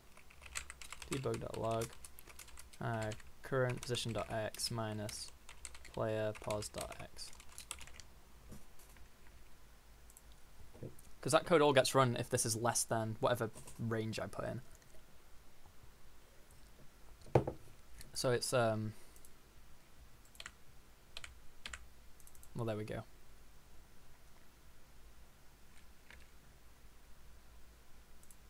Oh, didn't I just say that? I just said that earlier, and you even said it, Jamie, that forgetting to just, like, literally the only reason it wasn't working is because the player doesn't have reference to a terrain generator. Like, that's literally the reason it wasn't working. Why am I trying to debug all this stuff when I'm just being an idiot? So obviously I don't want 30 to be the value, but let's say terrain generator, if I set the max distance to be like 15, it'll, oh, not 115, 15. It'll let me move until there's only 15 spaces in front, and then it'll start generating more.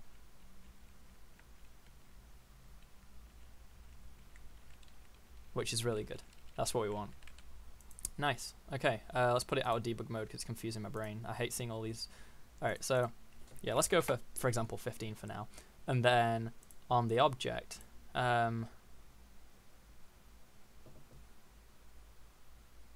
we can apply that now that we've set it. I mean, oh, it doesn't like it because the terrain generator is not a prefab, so. How about now? Do you like that?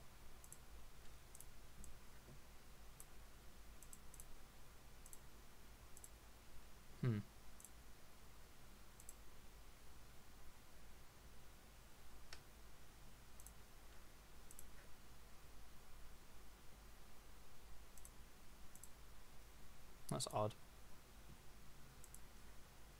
It's saying that.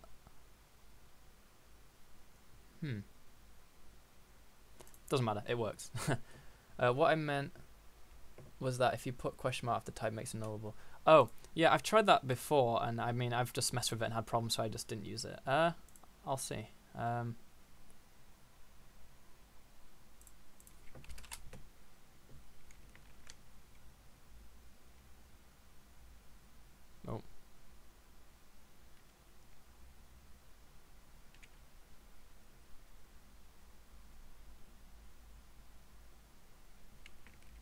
Yeah, I would still have to put a default value. I'm just going to leave it how it is for now. But yeah, let's get rid of the debug. We don't need that anymore.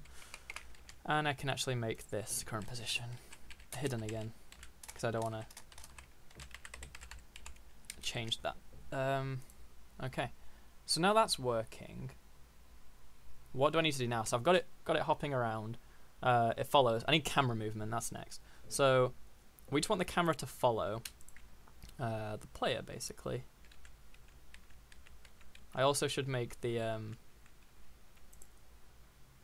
value like 50.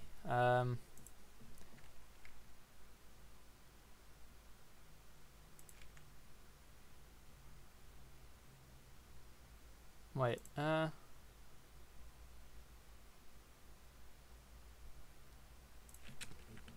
me just try something.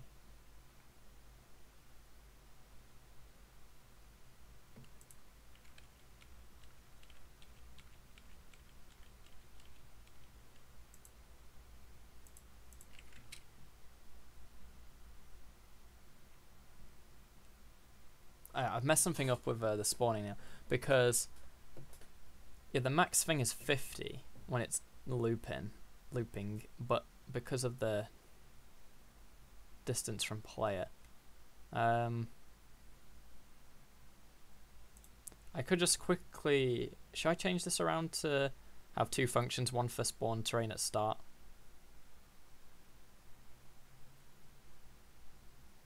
I don't think it's worth going back over it. I can just put that as like 15. That's what it was, wasn't it? The problem is it doesn't actually spawn 50 now. because I set max terrain count when I don't need to do that anymore.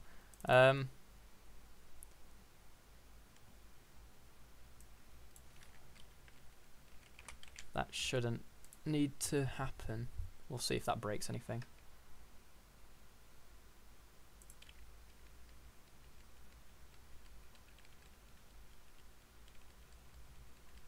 Yeah, it stops getting rid of the old ones.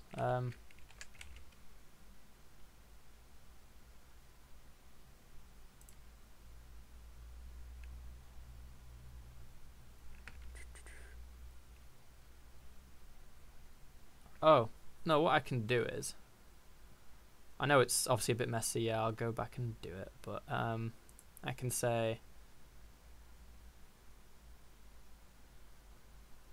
for this, if it's, let's do it. Oh, I can just put an or. I can just do you reckon I can do an or? I can just say, or it start, because it should do it, yeah. It should be able to just spawn as much as it wants at the start, right? That check could just, well, let me make sure I do brackets right, because I feel like missing out brackets is sometimes causation of problems. You can never overdo brackets, really. I mean, you probably can, but...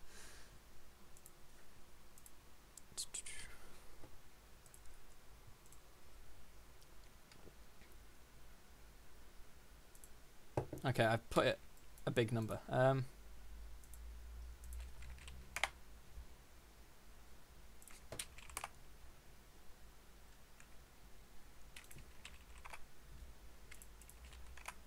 just need to get the numbers back right again.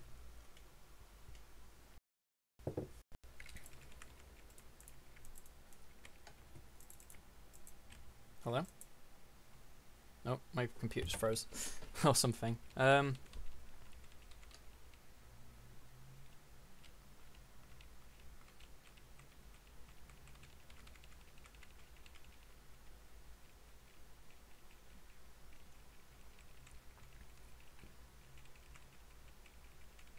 It's all about number tweaking, but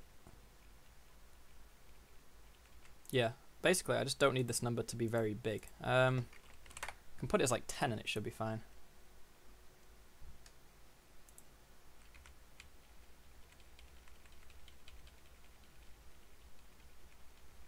So long as the camera moves with it. So I can tweak that number again when the camera moves properly. Let's get the camera moving. So camera, follow, player.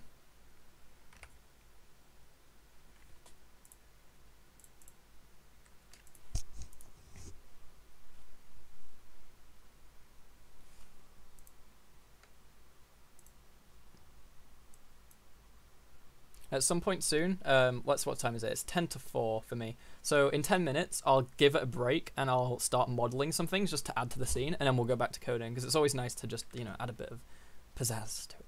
So what did I just do? I made the camera script. So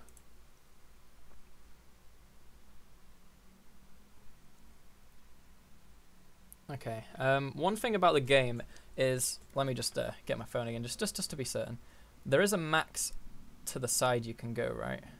Kinda. There is sort of a max. And the way they actually kind of put the max on is just by they have like trees and stuff at the side to stop you. Oh yeah, okay. What if I try hopping when there's...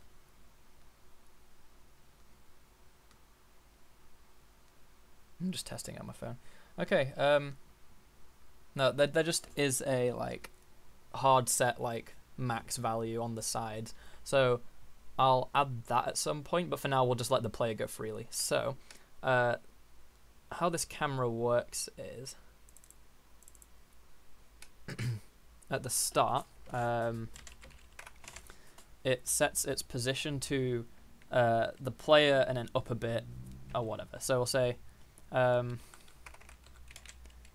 we need to store the players, so serialized field private game object player, and we can say transform.position is equal to player.transform.position plus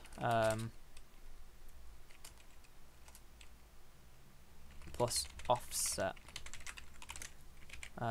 which we will say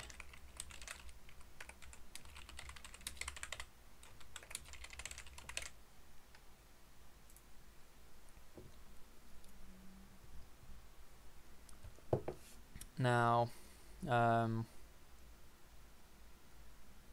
this is the player. We've got the rotation done. So the offset really should be let's just do that every frame for now, just so I can tweak it and get it right.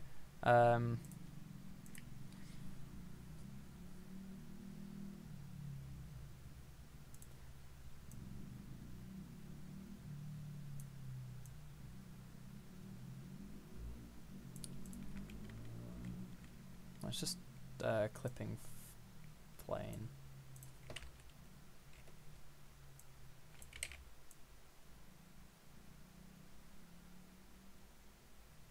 One sec.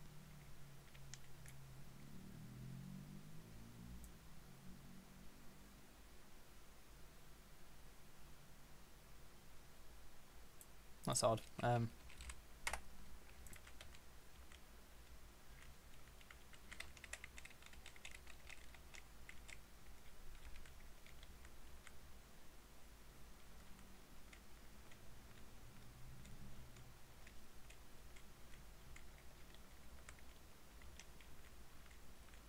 Okay, then we can instead say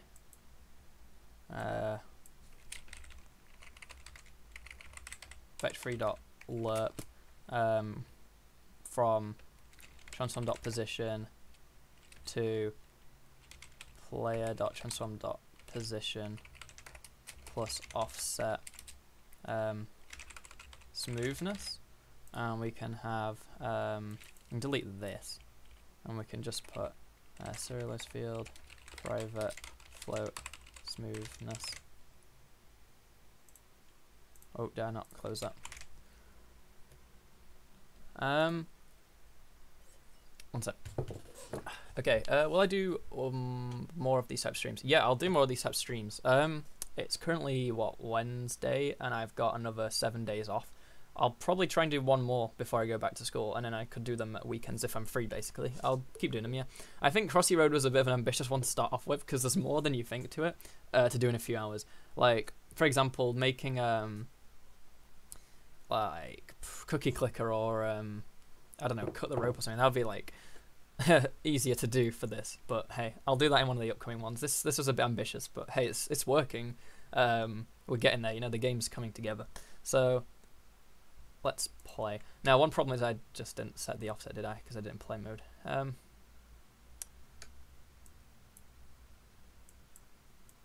Oh, yeah, I have to actually set a value, don't I?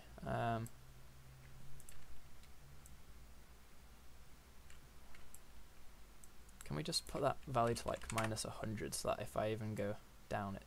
Oh, orthographic mode, hello. Well, that's actually interesting.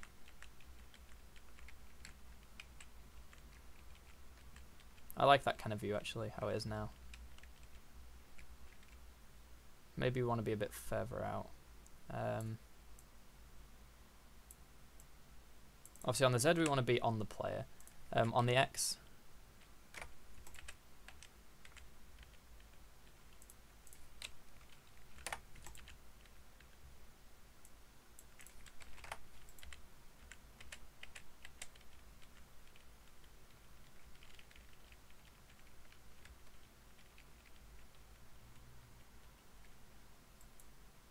I think the only problem now is that because the road...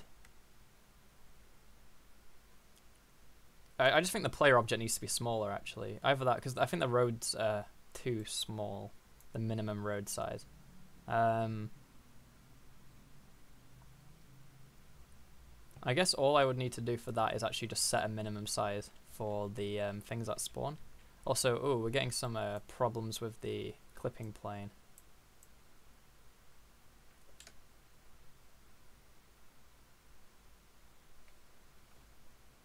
Okay. The Chrome Dino game. Huh. Yeah, that'd be interesting.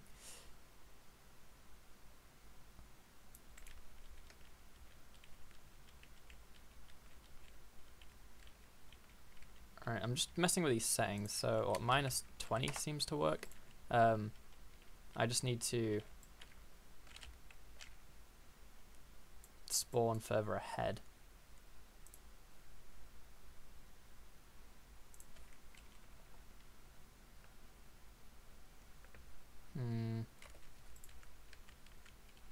Wait, so the min distance from the player should be like... Alright, what I'll do is I'll store the camera settings. Or I can just take a snipping tool of all this just so I remember. Alright, so it's 0.1, 1, and 2.4. Minus 20. I don't actually use the orthographic camera much, so if any of you know like how to not make it look messed up, then feel free. How does that look?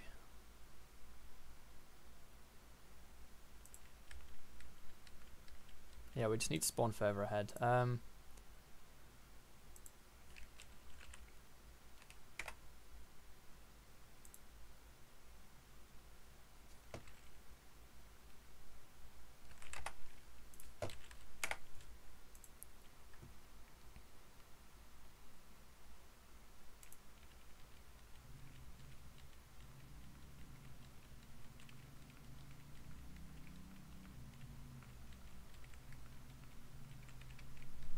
It's coming together.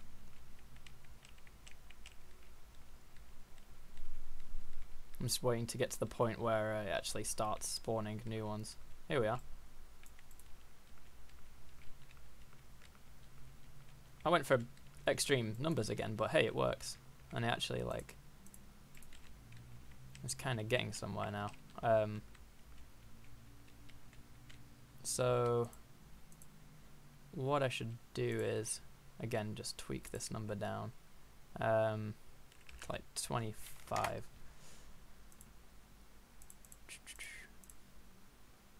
Alright. I said I would be modeling some stuff in a second, but one thing I want to do is I want to say water.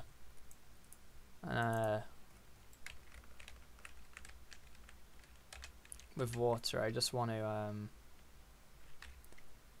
scale on the Y by like 0.7 and just apply that. Let's just see how that goes.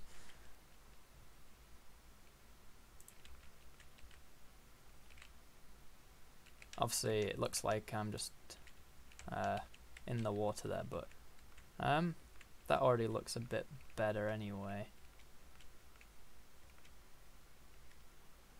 Because it's orthographic though, it's a bit harder to like tell how big the river is. I think it might be easier once we have objects down to go across. So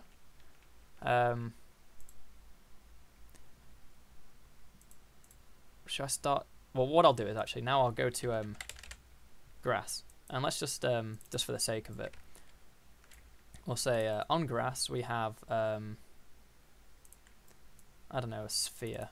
Wait, what the hell?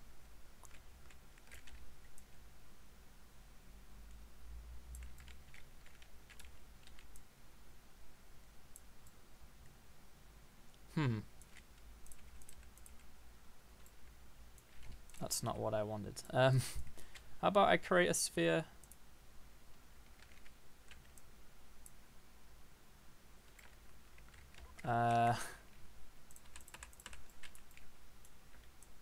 And this is going to be like some kind of obstacle thing. So it gets in the way. And we'll put it at the Y of 1. And what I can do is I can duplicate this and put one there, just making sure that whenever I place stuff like this, it's always on a grid space. I could always add auto generation for this kind of stuff, like later anyway. So 10. Now, and then let's just create an empty capsule at 0, 0, 0. Give it a thingy of 1. Move it across. This can be our pretend tree. That doesn't look anything like a tree. And what we'll do is we'll put all of these inside the grass thing. And apply the prefab to the grass. Now, grass will have these objects. Obviously, it's going to look pretty stupid because they're not randomized. But what happens now, I guess? Yeah, because it's a trigger. But that's fine for now.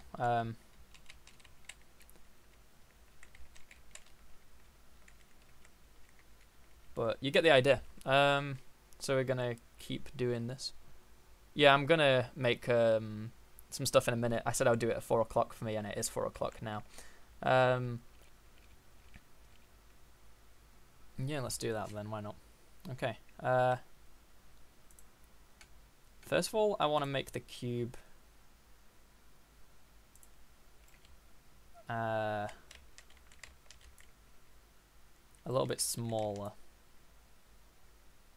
But I want it to like keep the same pivot, so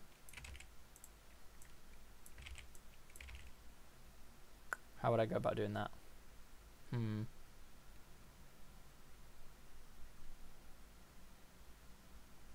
Because currently it's centered to the player, so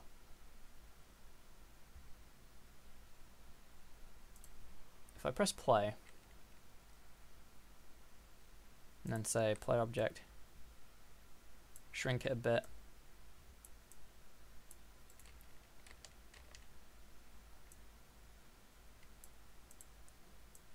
why can't I play? Oh, because every frame it's setting the Y. No, wait, surely it's setting the Y of this. How about if I paused it and moved it down to the ground?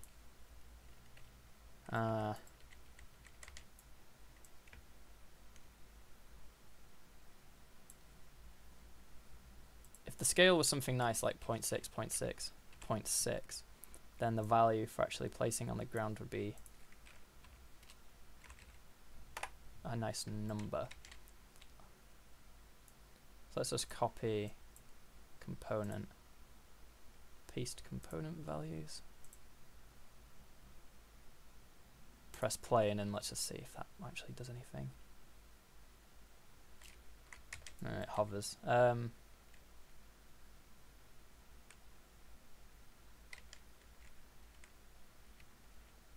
mean, the reason it hovers is actually because the parent object. Oh, it's just because the animation, isn't it? Well, let's set the. Yeah, the box collider should be the whole thing. The animation idle should be record minus 0.2 for the whole thing, and the hop should start there, end there, and this Y shouldn't go as extreme. It should be like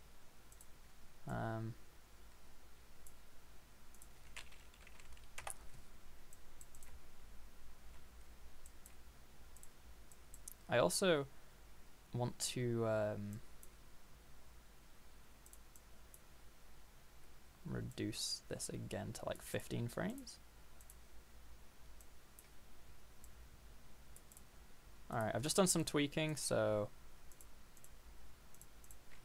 let's just see how that feels.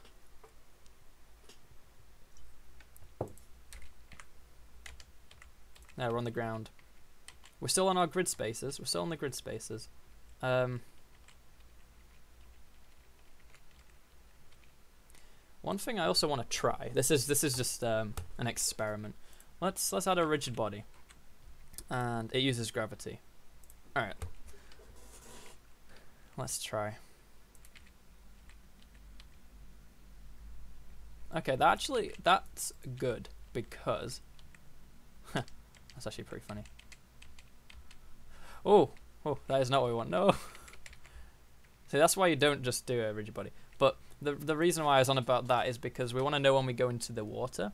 Now, the rigid body thing, will like glitching into things, shouldn't be a problem, because what I'm going to actually do is I'm going to check before I move whether I can move there. The point is, see, obviously it's shifted off the grid space now. It's back on.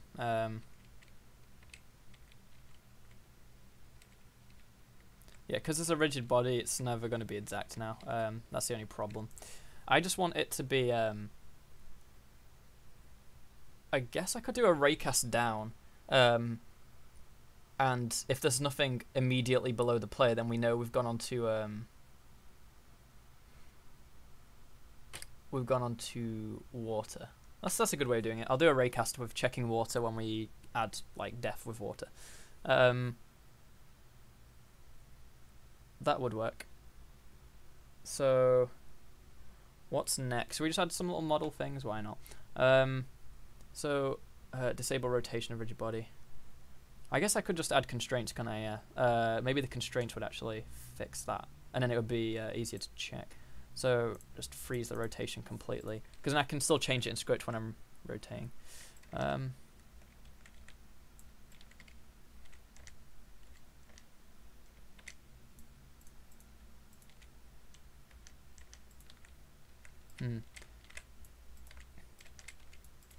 The only problem is because the collider is like the exact same size, it's not fitting through the gap. So I could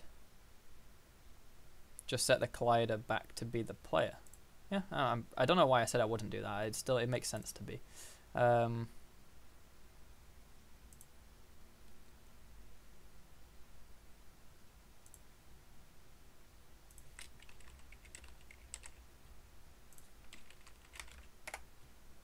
That'll fix that, right? I will enable... I'll put these constraints on outside of play mode in a second if I know it works. Let me just check when I... Alright, when I'm about to go onto the water, what happens? And then when I'm about to go off it? That actually works really well.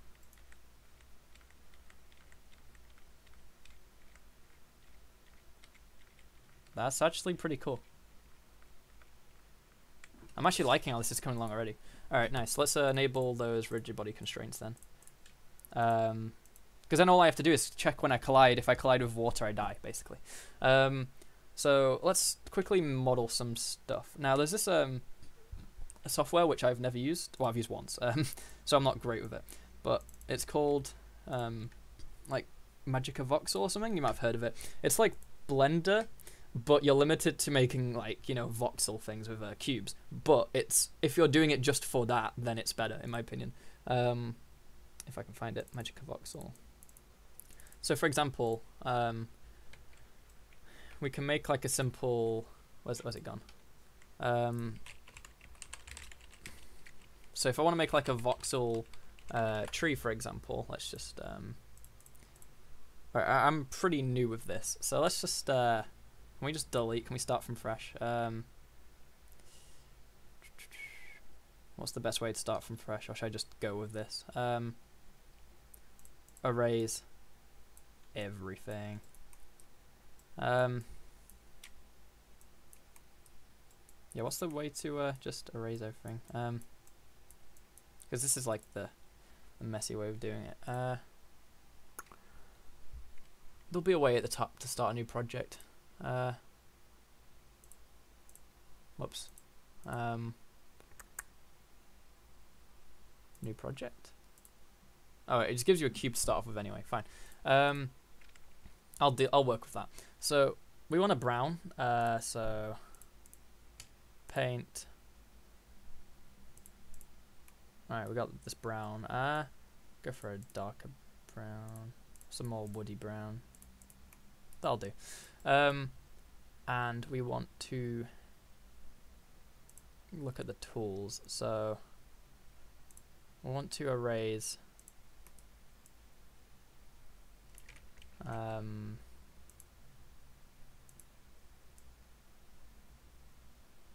We're making a tree. Let's just get rid of everything. There we go. That was an easy way. So now we want to attach, and we want to, for now we'll use boxes. So the bottom bit of the tree could be like, can I turn on grid spaces? That'd be, I don't know. Oh wait, we get grid spaces down here. So wait, it's between 0 and 40. Wait, so 0 and 39. Okay.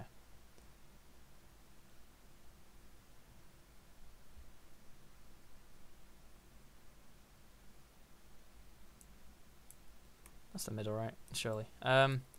So let's say, it doesn't have to be exact anyway.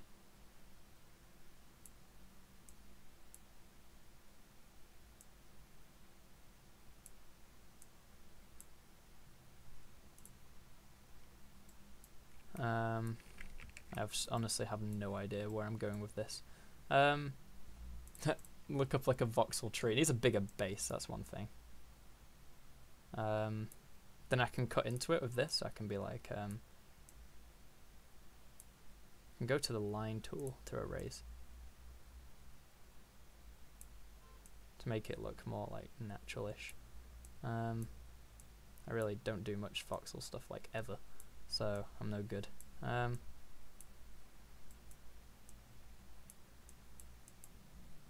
just like painting it basically, like sculpting. Alright, and then I can go back to increasing the size of the base.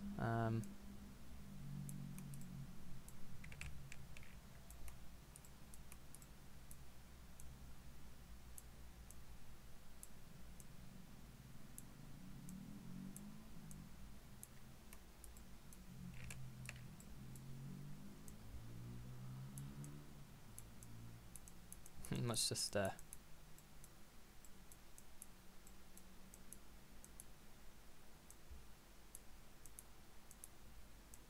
oh no. No, that's the weird looking tree trunk. Let's go get a green.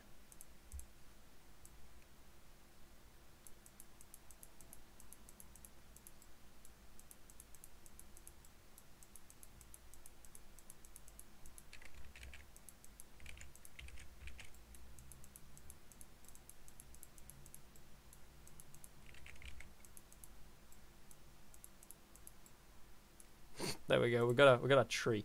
Why the hell not? That'll do for now. So if I want to export as obj to where the hell I keep these projects, Crossy Road stream assets tree 01. Let's just test this. So so if I just get rid of you, whoops, if I just delete capsule,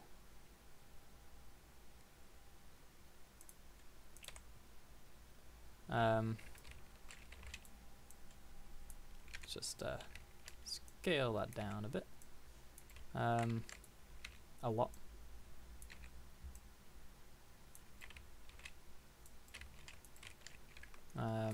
It should be 0, 0, 0, 0.07 on all.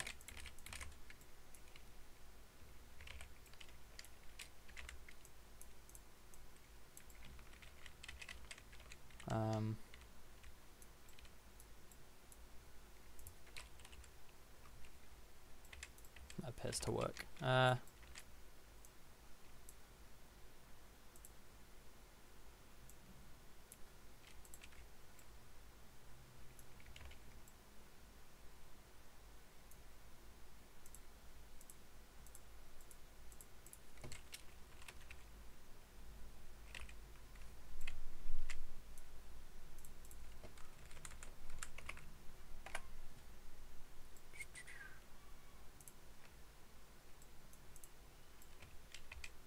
let's just apply that to there and just see how that looks.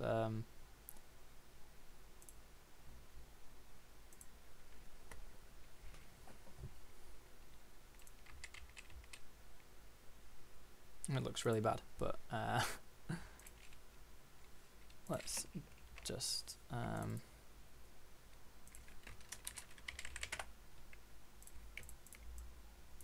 modeling isn't one of my strong points anyway, and I've just made a mess of this anyway. And it just needs more grass on it, I think, like more of the bush.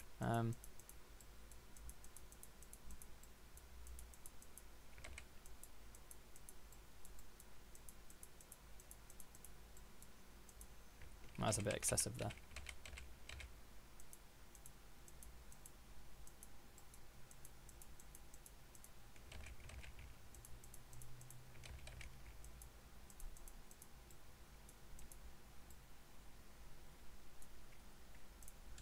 Let's just overwrite that one.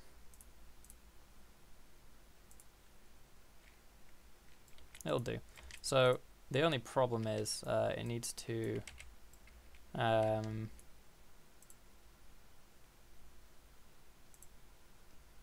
use up only one grid space.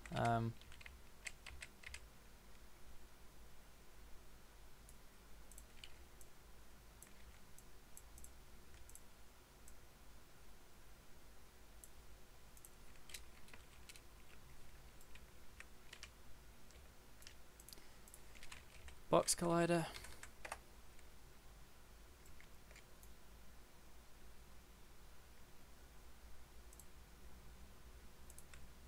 Grass override, apply.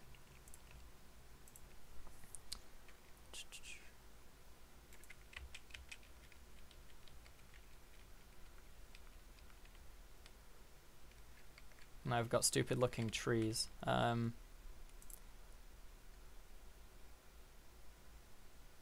Like what I need to do is I need to now go to the grass prefab and just delete these spheres. What I can do is actually I can just duplicate a tree and just set it to like minus 0.2. And delete that sphere,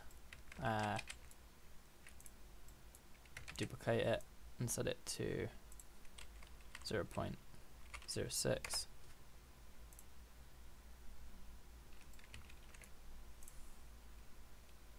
And then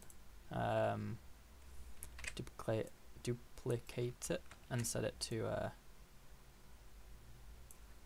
0.2 and then delete that sphere. So for example, this is a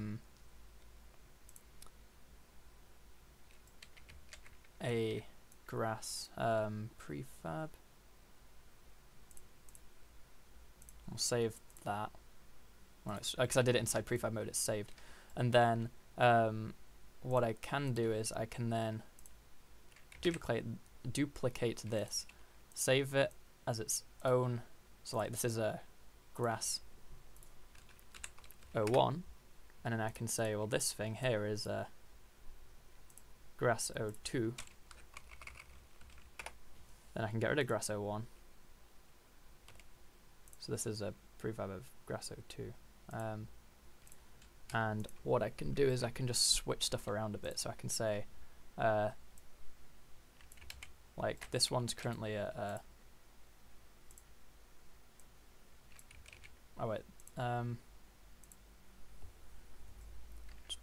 0.2. I can say, nah, this one's at 0.3. I can say this one's at 0.078.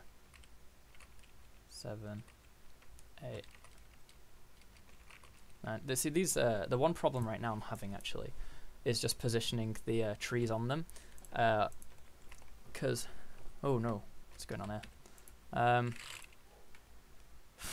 This is a bit annoying. When positioning these trees inside the cube, like don't really want that to be how it's done. Oh, is it because I had it in locals? No.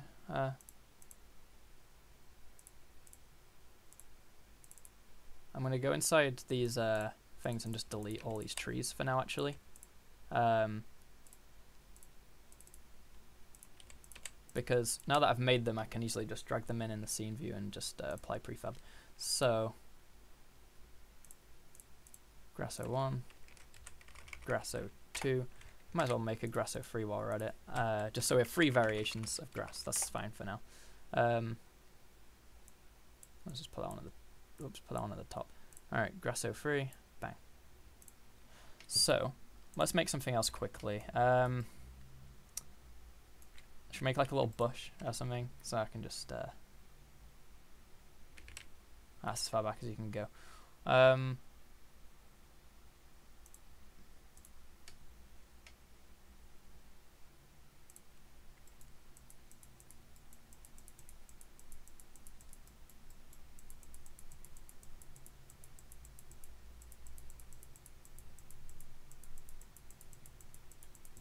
I'm trying to like shrink it while making it into some kind of looking kind of bush, while it's also not whatsoever at the same time.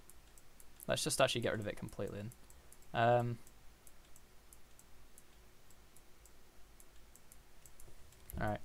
I need to get better at this tool, but hey. Attach. So we can have like a kind of base for it again, like so.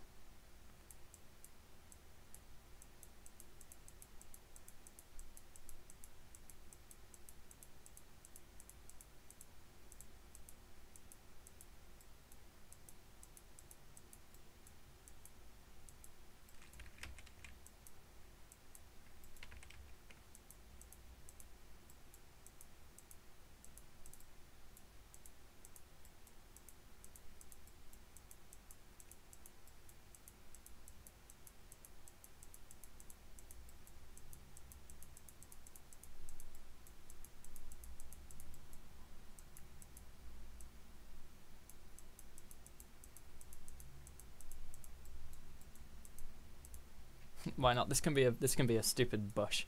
Object bush 01. For the sake of visuals, I don't really care right now. Don't care too much.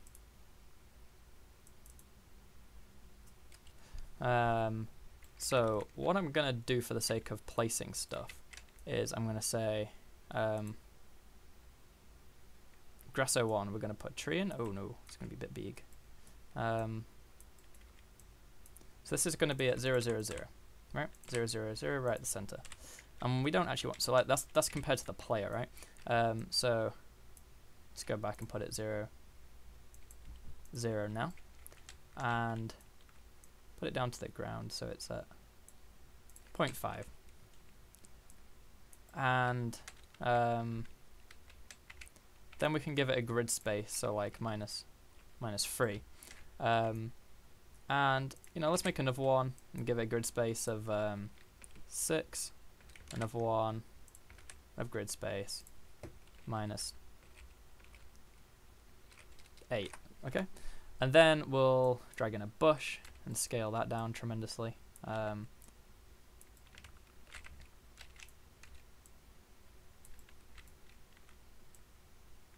Go and like position that on the ground, make it a bit smaller.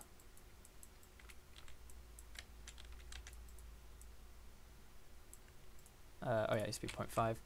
And then, you know, go position that on a, like, 2, for example. So we've got our, that's that. So now we can say grass, tree, tree, tree, and go and put that inside Grasso 1, apply. Done. Alright, we're done with grass 1, goodbye.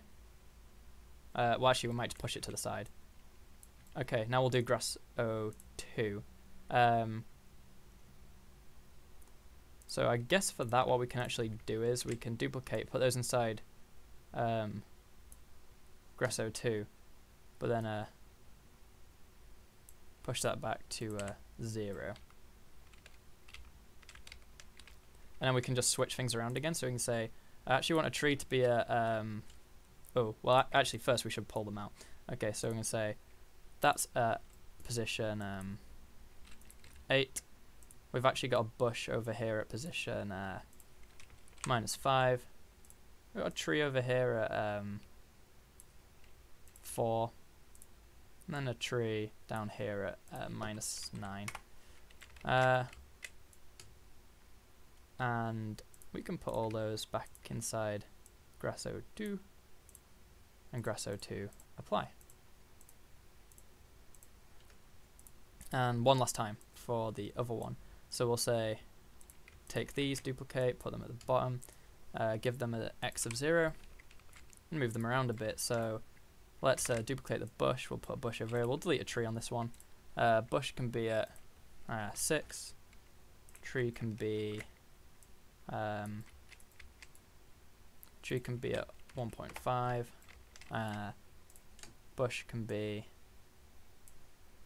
-2, and this tree can be at -6. Alright, so there we got some like variation, right? So I can put tree back in Grasso 3, apply Grasso 3, and now that I've got that, all I need to do is go to the scriptable object for train data, and instead of having a game object, it's going to have a list of game objects, like possible train. Then a train generator, it then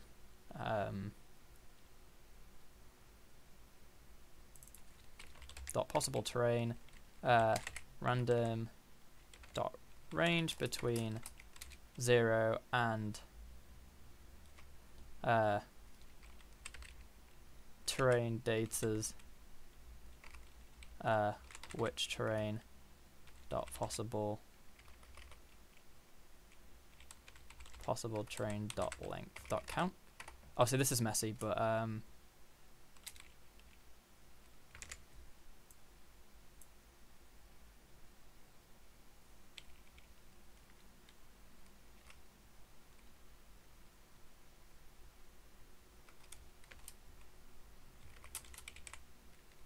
there we go. Alright, that's messy, but it should work. So if I quickly go back to the train data, yeah, the live stream will be watchable afterwards. So possible terrain 1, for road it'll be road. Train data for oh, I've just realised I called water terrain data rather than water. So that's water. And then for grass, we've made 3, so now I just need to go to grass and just put you can actually just select all 3 and drag them onto there, and it puts them in the list for you. Get out of prefab mode. Let's press play and hope for the best. Oh, well that's handy. That's promising. So now we've actually got semi-random generation. Obviously, I could add more things to the to make it more interesting, but hey, now we can actually go across. So, what do I need to add? Okay, I haven't got much long left on the live stream, so I'm not going to care about any more visuals. I'm just going to make it work, and if you want, I can make a follow-up video just finishing it off, like just not a live stream, a video. All I need now really is to be able to have a score, get hit and die, basically. I'll do coins in a follow-up video because that's just niceness. So I don't care about that really. All right, so canvas, UI, canvas. We want a panel. Let's go to that. So the panel could just at the top say text, could just say score. So it says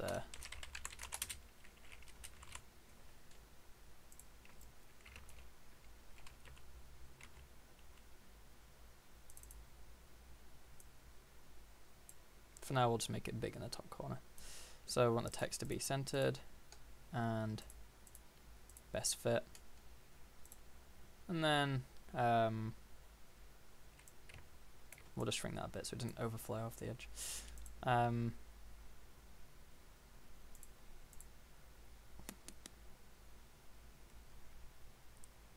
What should we do to control the score? For now we can just do it through the player. Yeah, I'll do a follow-up video making it nicer. So in the update in the player, well, every time we move forwards, because at the moment we can't go backwards, so for now I'll just say forwards. Or should the score just be increasing as you go along? Because technically you are pushed for time. Thanks, Mickey.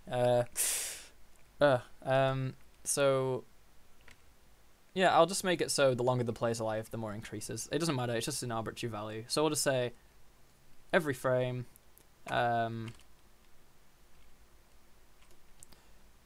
score. I'm gonna have to add it, aren't I? So using Unity engine.ui. As I said, I will make this in a different script because obviously, what is it? This player script shouldn't be the one managing the UI, but for the sake of this score, just to finish it off before I need to go, I'll just say source field private text score text. So we can say score text dot text is equal to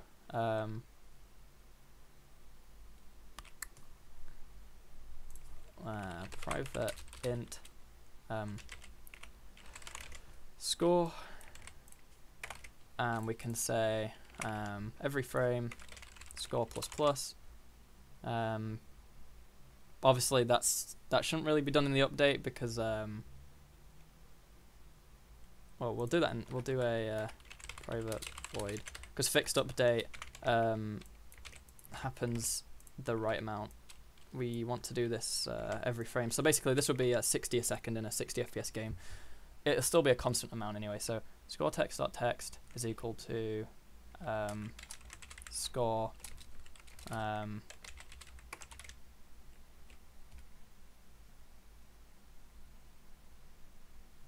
we'll see if that works, but it should.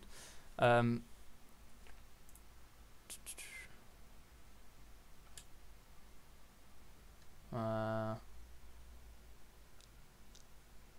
it loaded? It's loaded. Okay.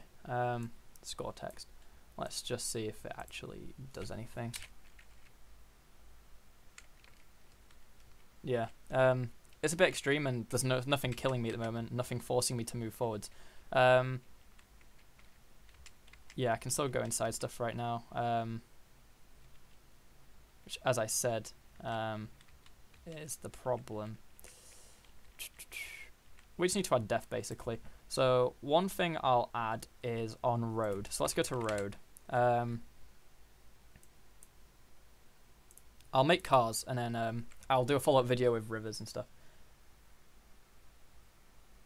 So for the cars, we'll just create a car object or just something which moves. We'll create a prefabs.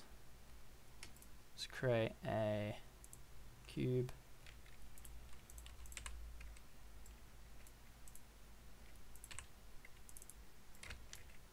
Alright, so this cube is going to be some kind of car. So it's not going to look like a car at all. We'll just make it like this for now. We'll have it hover because there'll be wheels on it. So this can just be called car. That's a prefab. Cars, where's their forward vector is that one. So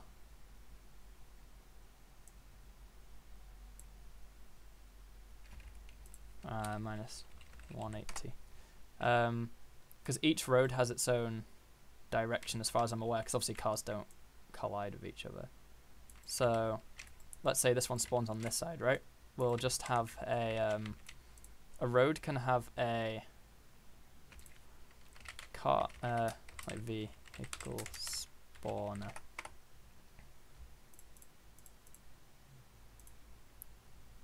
I'm kind of just going to rush through this now to get this working. And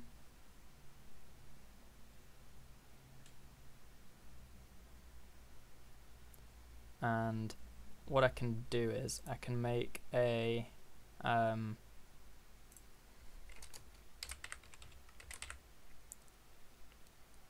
vehicle script for the for this, and all that says is on the start, well, we'll say CLS field private float speed, and then we'll say void update every frame.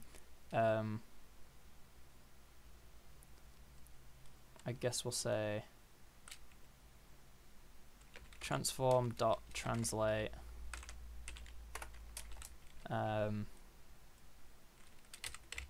vector 3 dot forward times speed times time dot delta time.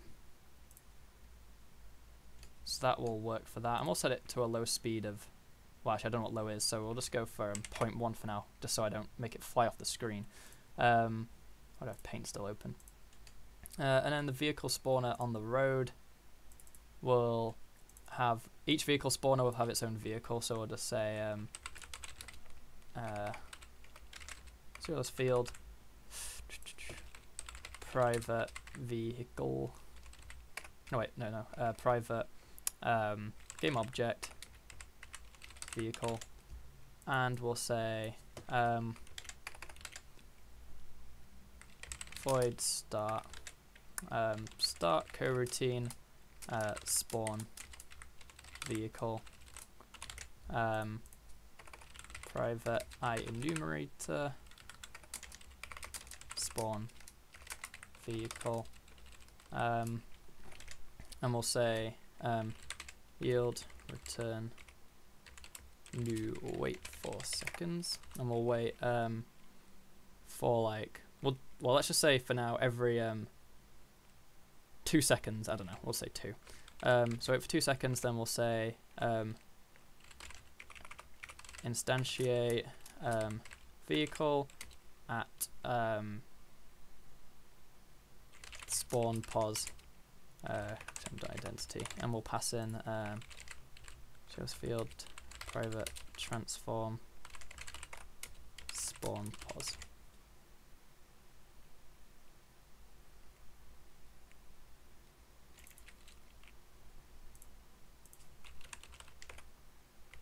Okay.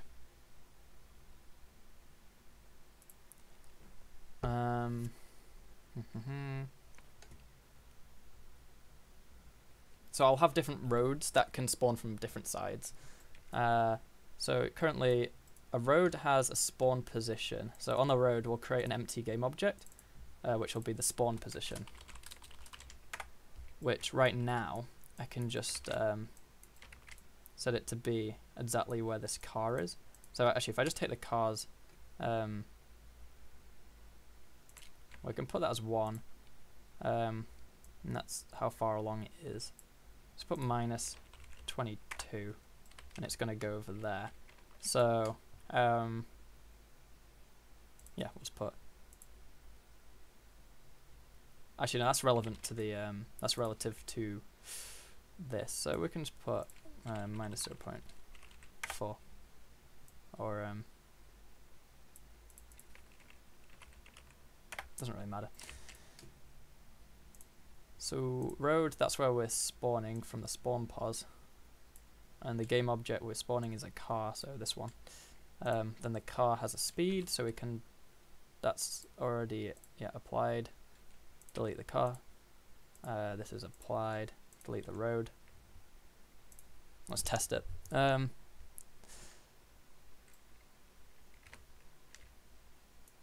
I didn't assign something somewhere.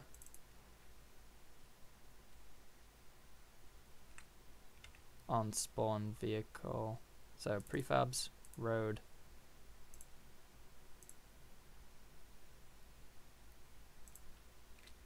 Ah.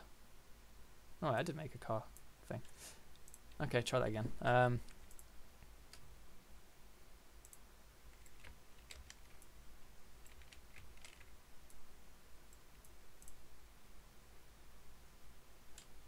Well, first things first. That's very slow.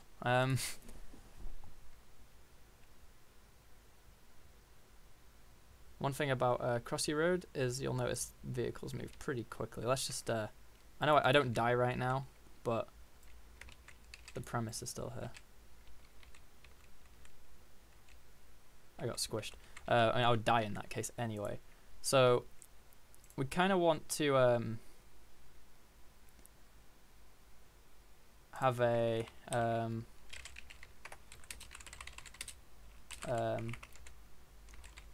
float min. Well, we could make an integer, to be honest. No, we'll make a float. Min separation time.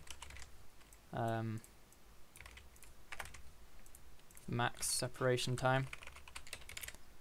And we just say random dot range between min separation time and max separation time. Close bracket.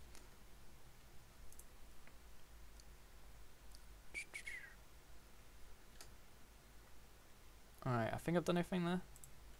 I just need to make it kill the player on touch as well. Wait, I need to specify the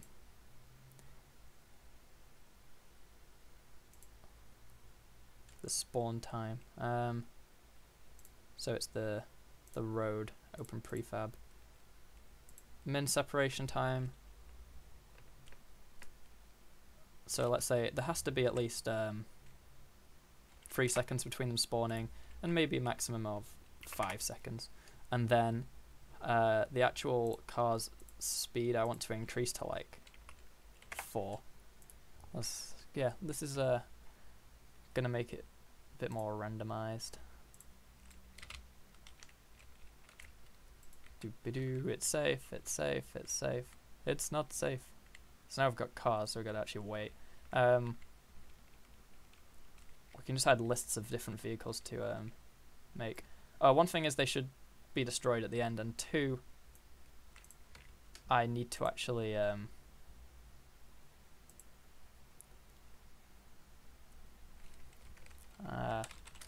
while true. This is just an infinite loop, but I do want them to spawn infinitely or indefinitely or whatever.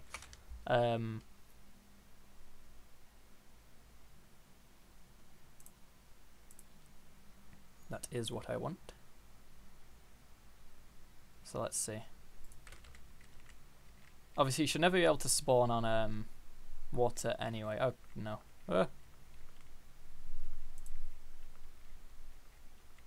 So yeah, on the roads now we get in vehicles spawning.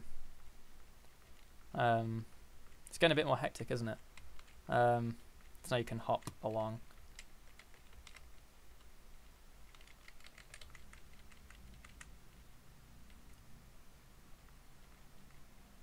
Obviously, you wouldn't be able to sit in the water normally anyway. You'd be dead to that. Let's just add the death thing. So on a vehicle script, private void on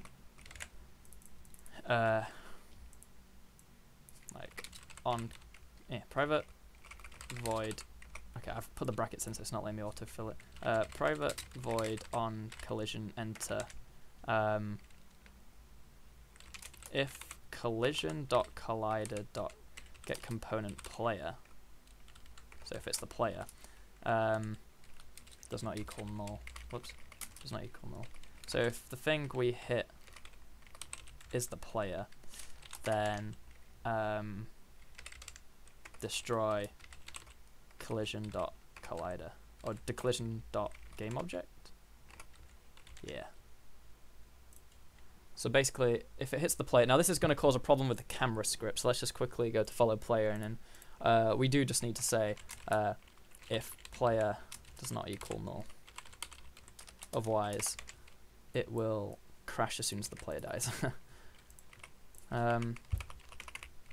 So it should just pause where it is basically.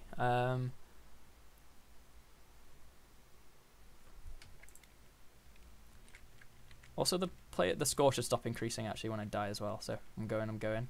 I need to add the logs. Actually, I could just add the logs in a second. So I'll try die now when I go into the next bit.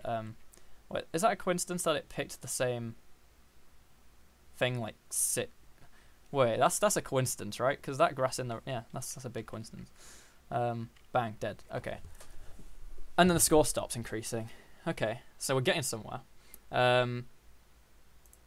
What I'll do as well is I'll quickly, while we're at it, just take road and duplicate it to call this road 01, and then I'll take this and call it road 02 and save it as a separate prefab.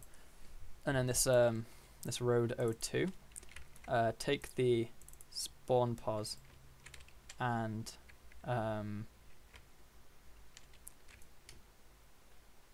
just take out the negative so it's on the other side, and then flip it by 180.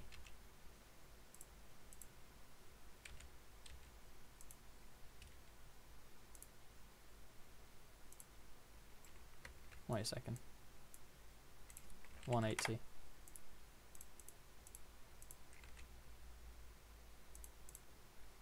Huh? That's odd.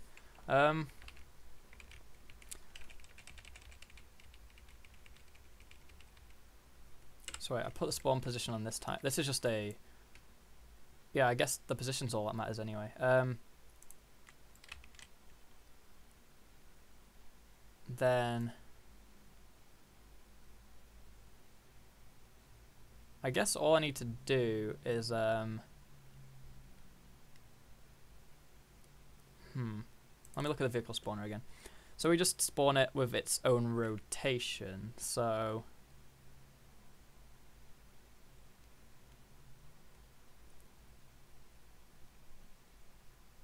We, on this road, just want to rotate it around.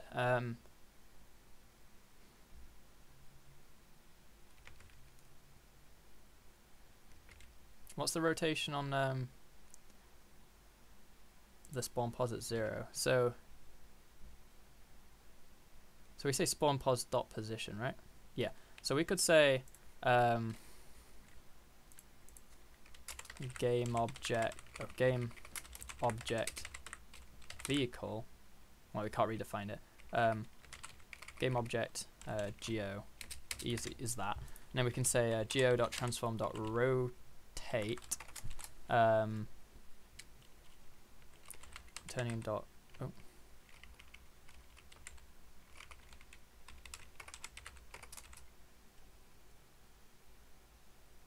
and we want to rotate. Which axis do you want to rotate on? The Y. So 0, something, 0. On the Y we want to rotate by spawn pos dot rotation. No, cannot convert that to float. Oh, dot Y. Oh no.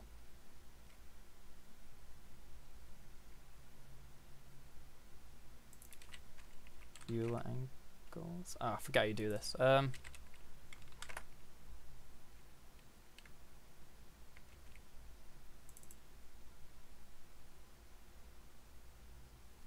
Can I just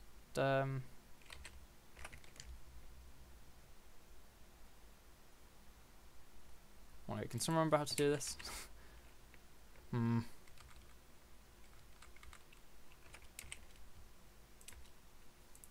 Oh, there we go. You said it, don't you?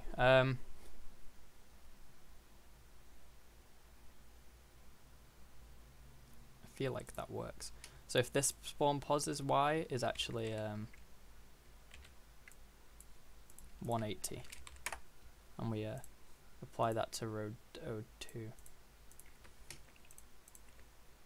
and then we go to terrain data, road, add another one, and this was road 02. We can see if we now get cars going the other way, hopefully.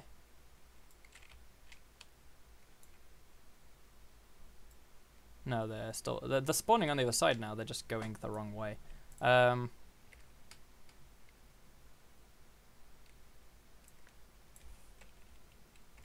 guess each vehicle spawner could just have a I could just have a like this is like a pretty not a cheaty way to do it, but we could just say private bool is right side, and then we'll just say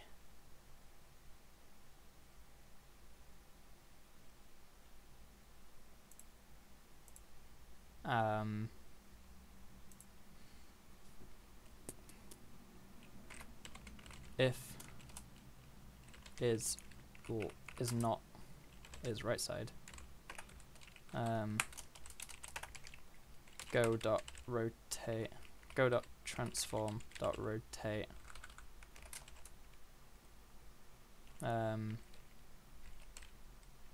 new vector 3 0, 180, 0. Is that a good cheaty way of doing it? I would actually need to specify on it now that road 02 has that, and then road 01 has that.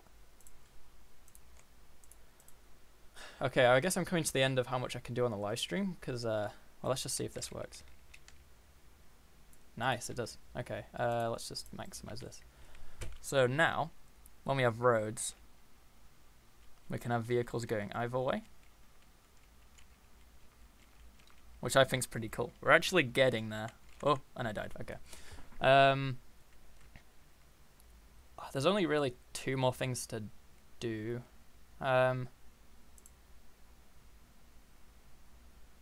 So what I should do is, on the vehicle, rather than having if it's the player, kill it, I should cut that out and have a script for just destroying the player on touch, and then anything that touches the player, and you can just have that on it. So create script kill player on touch. I don't know, there's probably a better name for that. Kill player on touch just has that. So what we need to do is we need to go onto water, and we need to say kill player on touch, because you do that. Apply, and then we go to car and say you also kill player on touch, and I've done that in the prefab mode, so it's applied already. So now I theoretically should die if I spawn on water, or die if I touch water. So I'm going to just hop into the water and see if I die. Yeah, I do. So now, the last thing I do before we end the live stream is want to add ways to get over the water. So in my opinion, what we should do is we should have a spawner rather than a vehicle spawner. I don't know why I even made a vehicle spawner. I can just call it because yeah, it just call it moving object spawner. It can just be generic like that. It doesn't have to be a vehicle. So I can just put game object, just call it object. Okay, you can't call object. Spawn object, and then just replace vehicle with spawn object. The rotation for logs don't really matter, I guess, so it's fine. And all I need to do now is go to water and add a spawner. Is it not saved? Oh, because I need to rename this to moving object spawner. Boom. I do need to go check quickly on the road that it's not lost reference. Yeah, it's lost reference to the car. Assets, car, apply, road, assets, car, apply. Okay. And now if I just go to water, oh, I've already got it in here. We want to add a moving object spawner, and I'll make a log in a second. Spawn position, I will probably just do the same spawn. Well, actually, no, I won't. What we'll do is we will quickly sort our folders. We'll put script inside script. I'll leave the animation out for now. Okay. Prefabs. Take the car, duplicate it, and call it log. And put a log here. Logs.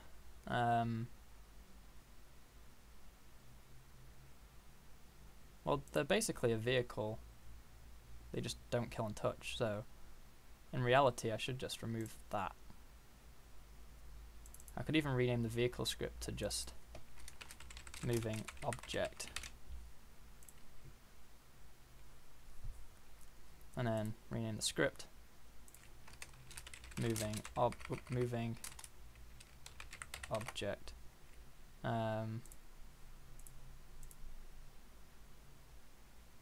So this has moving object, has a speed of 3, for example. Apply, and let's just give it a material for like log, and it's going to be a brown. And then turn it down. This is going to be in the water like this. So copy component. On the water, we want to create a empty game object.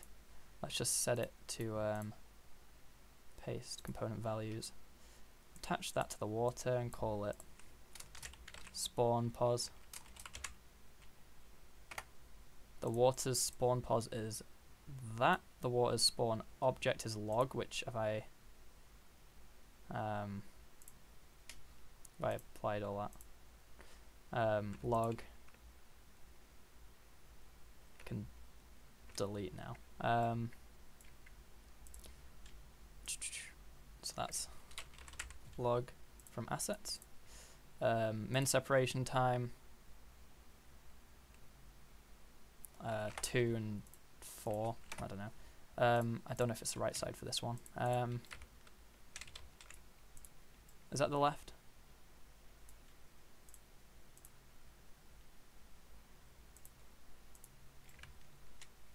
Yeah, that's the left side. So that's not the right side. So I don't check that. And now I'll save this. Save that.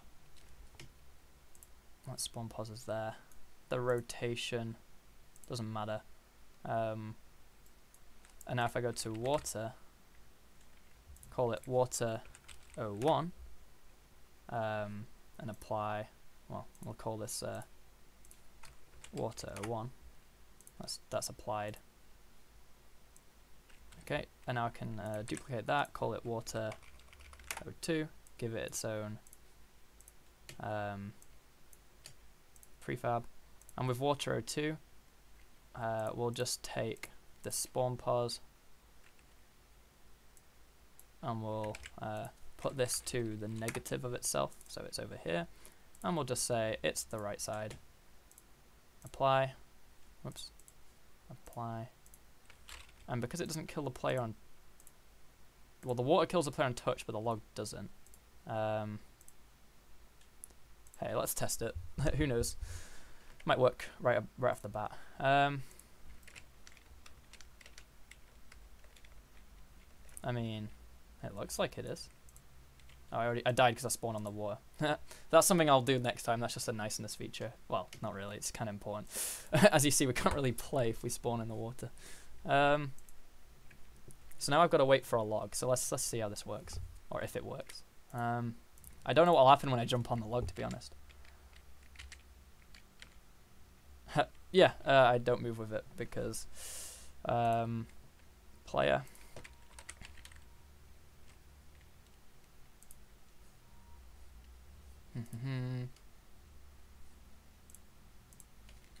Oh, I never put the rigid body on.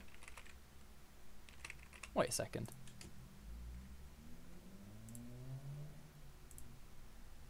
The player in the scene isn't actually like, it's not applied.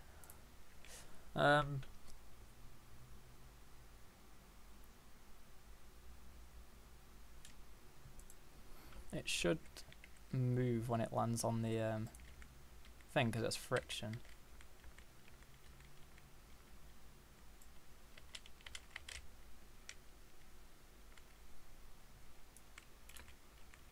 Okay, at the moment it doesn't follow the log. You can just go on the log, which is okay for like this, but I want it to be able to move. So what's the easy way of doing that? I could do like stupid things like parenting it to the log. I'm just thinking, why is it not already let me just remove those constraints and just check if that actually lets it go. Oh, spawned on the water.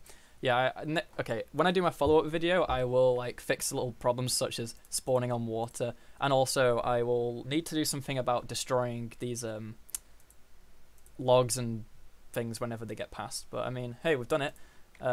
This is basically the game, right? You got your score, you got your cars, you got your logs. Obviously, I need to add like lily pads and whatever, but no, that doesn't actually. All right, let me pause. Yeah, I need to also do something about spawning all these. We'll need an object pool or something. I'll make it more efficient next time. So the player has a rigid body and a box collider, and it has gravity. It just doesn't seem to like. Wait. No. Is it because of friction?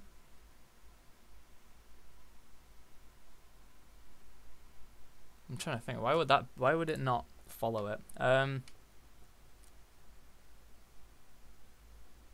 anyone know? Why might that not follow? Because the player. Let's just go to the player script. It's not anything I'm doing in here, is it? No.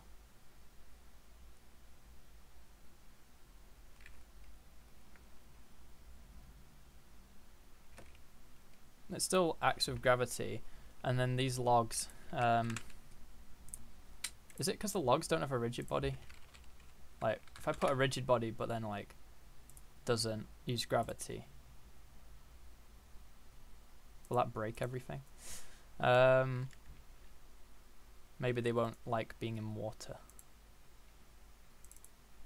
Yeah, that's interesting. Okay, yeah, we obviously don't want a rigid body on the log. I just thought maybe that would fix that problem. What I'll do quickly just to see is I'll make a physics material called like high friction. I'll just say dynamic friction 1 1. And I'll say like log has high friction, and so does the player, or something like that. I'll say that the player uses that material too. Maybe that'll make them actually like follow.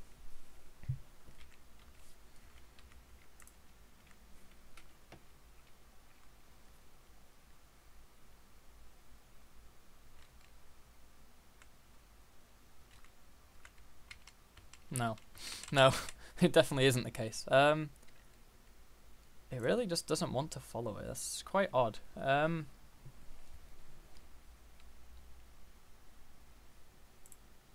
Is it the player's constraints? Oh, that won't be it, will it? I already checked that. I just really want to get this bit done before I end off the stream. I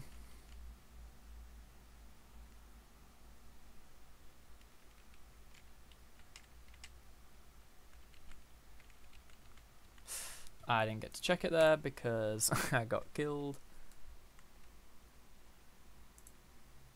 Oh no, a log had better spawn right now. Please, please. Log, anywhere? Oh, okay. Please, I just want to test something. Alright, we got like plenty of safe space right now. This is when everything starts getting to me. Oh no.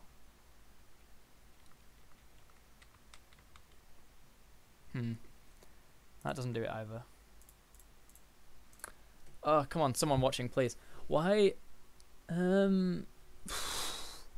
would it not follow it when the player is on the log? Surely just due to the physics engine it should. Like I could on the player I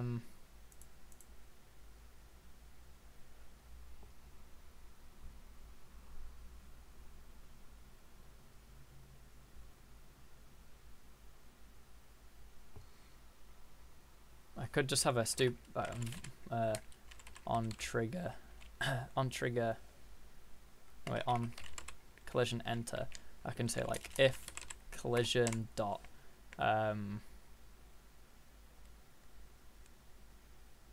I don't know, if collision dot collider dot name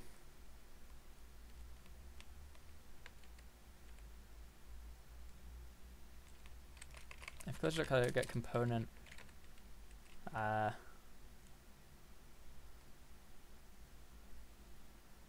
moving object does not equal null, then I'll just say if collision dot collider dot get component moving object dot, and then I'm just gonna add to the moving object script moving object and just have a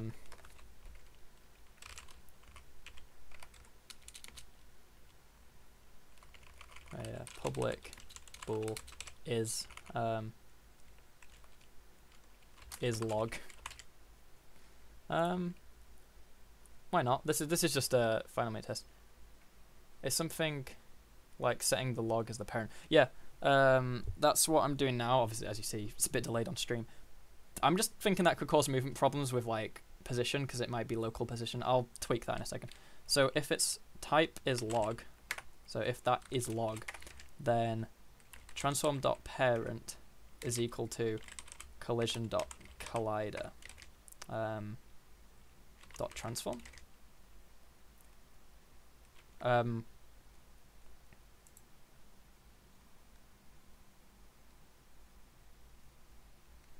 Then if I ever collide with something and it's not even a moving object anyway, then I can just say transform.parent is equal to null, because he doesn't have a parent otherwise. So now I just need to say on the log, on the log, you are a log. That's just a temporary thing. Let's see if it works. I feel like this can cause some problems, but we'll see. Oh yeah, you can't go backwards, can you? Why did I add that as a thing? I need to make it so you can go backwards, but oh, never mind. That actually works really well. That actually does work really well.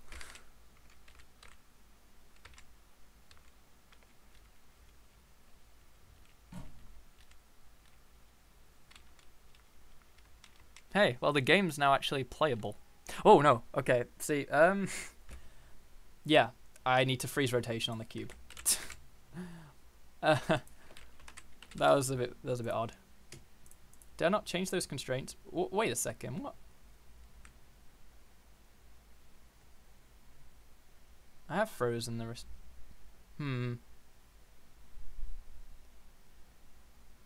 Why did the player just rotate off that thing? If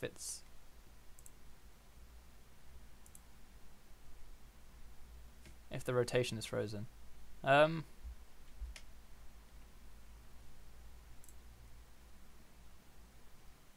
me just try this.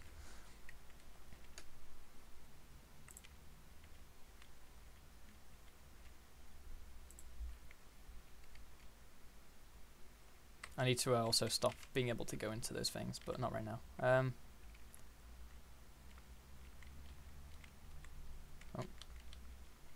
I know there's some slight little things which can be tweaked, but it works. Obviously, like as soon as it comes off the log, it tries to get back on a grid space because when it's on the log, it's not on grid space. Yeah, how am I meant to get off this now? Well. Yeah, that's what I'm on about. Why is it rotating? Yeah, this is why I need to also add a you know what. So why does this log have a child of the player? Oh, because that's one it's attached to. Oh, that player just that'll be why. Because the one I have in the scene isn't following the prefab. Okay, done. The game's done for the live stream. Oh, I actually managed to hop before it registered me hitting the water. Wait, yeah, okay. So anyway, thanks to everyone who's been watching the live stream. I need to go have food now, and I hope you've enjoyed watching the process of getting to this point. Obviously, I did it all from scratch with no planning, and there's still some things I need to add, like not being able to go into trees and bushes and stuff. But the fact the game's basically working now, you can go across these logs and then jump off and then boing, boing, get onto this one. Oh no, I'm on a road now, and oh, well, that's interesting. Oh no, I did die. I think that's because I think there's 3 roads there. It's just perspective or orthographic mode. But anyway, I'll fix bugs next time. But yeah, I hope you enjoyed it. When I've done this, I can actually just put it in the like put it on my channel, and anyone can download it if they want to look at the source code. I'll make this project available when I finished it after my next video. Or if you want, I could put it in the description of this video, and then people can go and actually like tweak it themselves. But anyway, thanks to people who've stayed through and watched. Thanks especially to Jamie, who I think has been here the whole time. So yeah, I think I'm going to end it here because I definitely want to eat. So yeah, I hope you've all enjoyed it. This video is going up anyway, so you can always go back and watch it, whatever. But yeah, it's actually been a good challenge because obviously if I don't go in prepared, which was the point, I want to go in, you know, I've never made Crossy Road before. I want to figure out how I make it as I go along, and hopefully you guys can understand how I do that. And obviously making all that work with only like you know, 7 scripts, that's not too bad. I could probably have done it a bit differently, or I could even make it better. I need to have an extra one for managing score and menu and everything, but I'll do that in an upcoming video. So anyway, thanks for watching, and goodbye.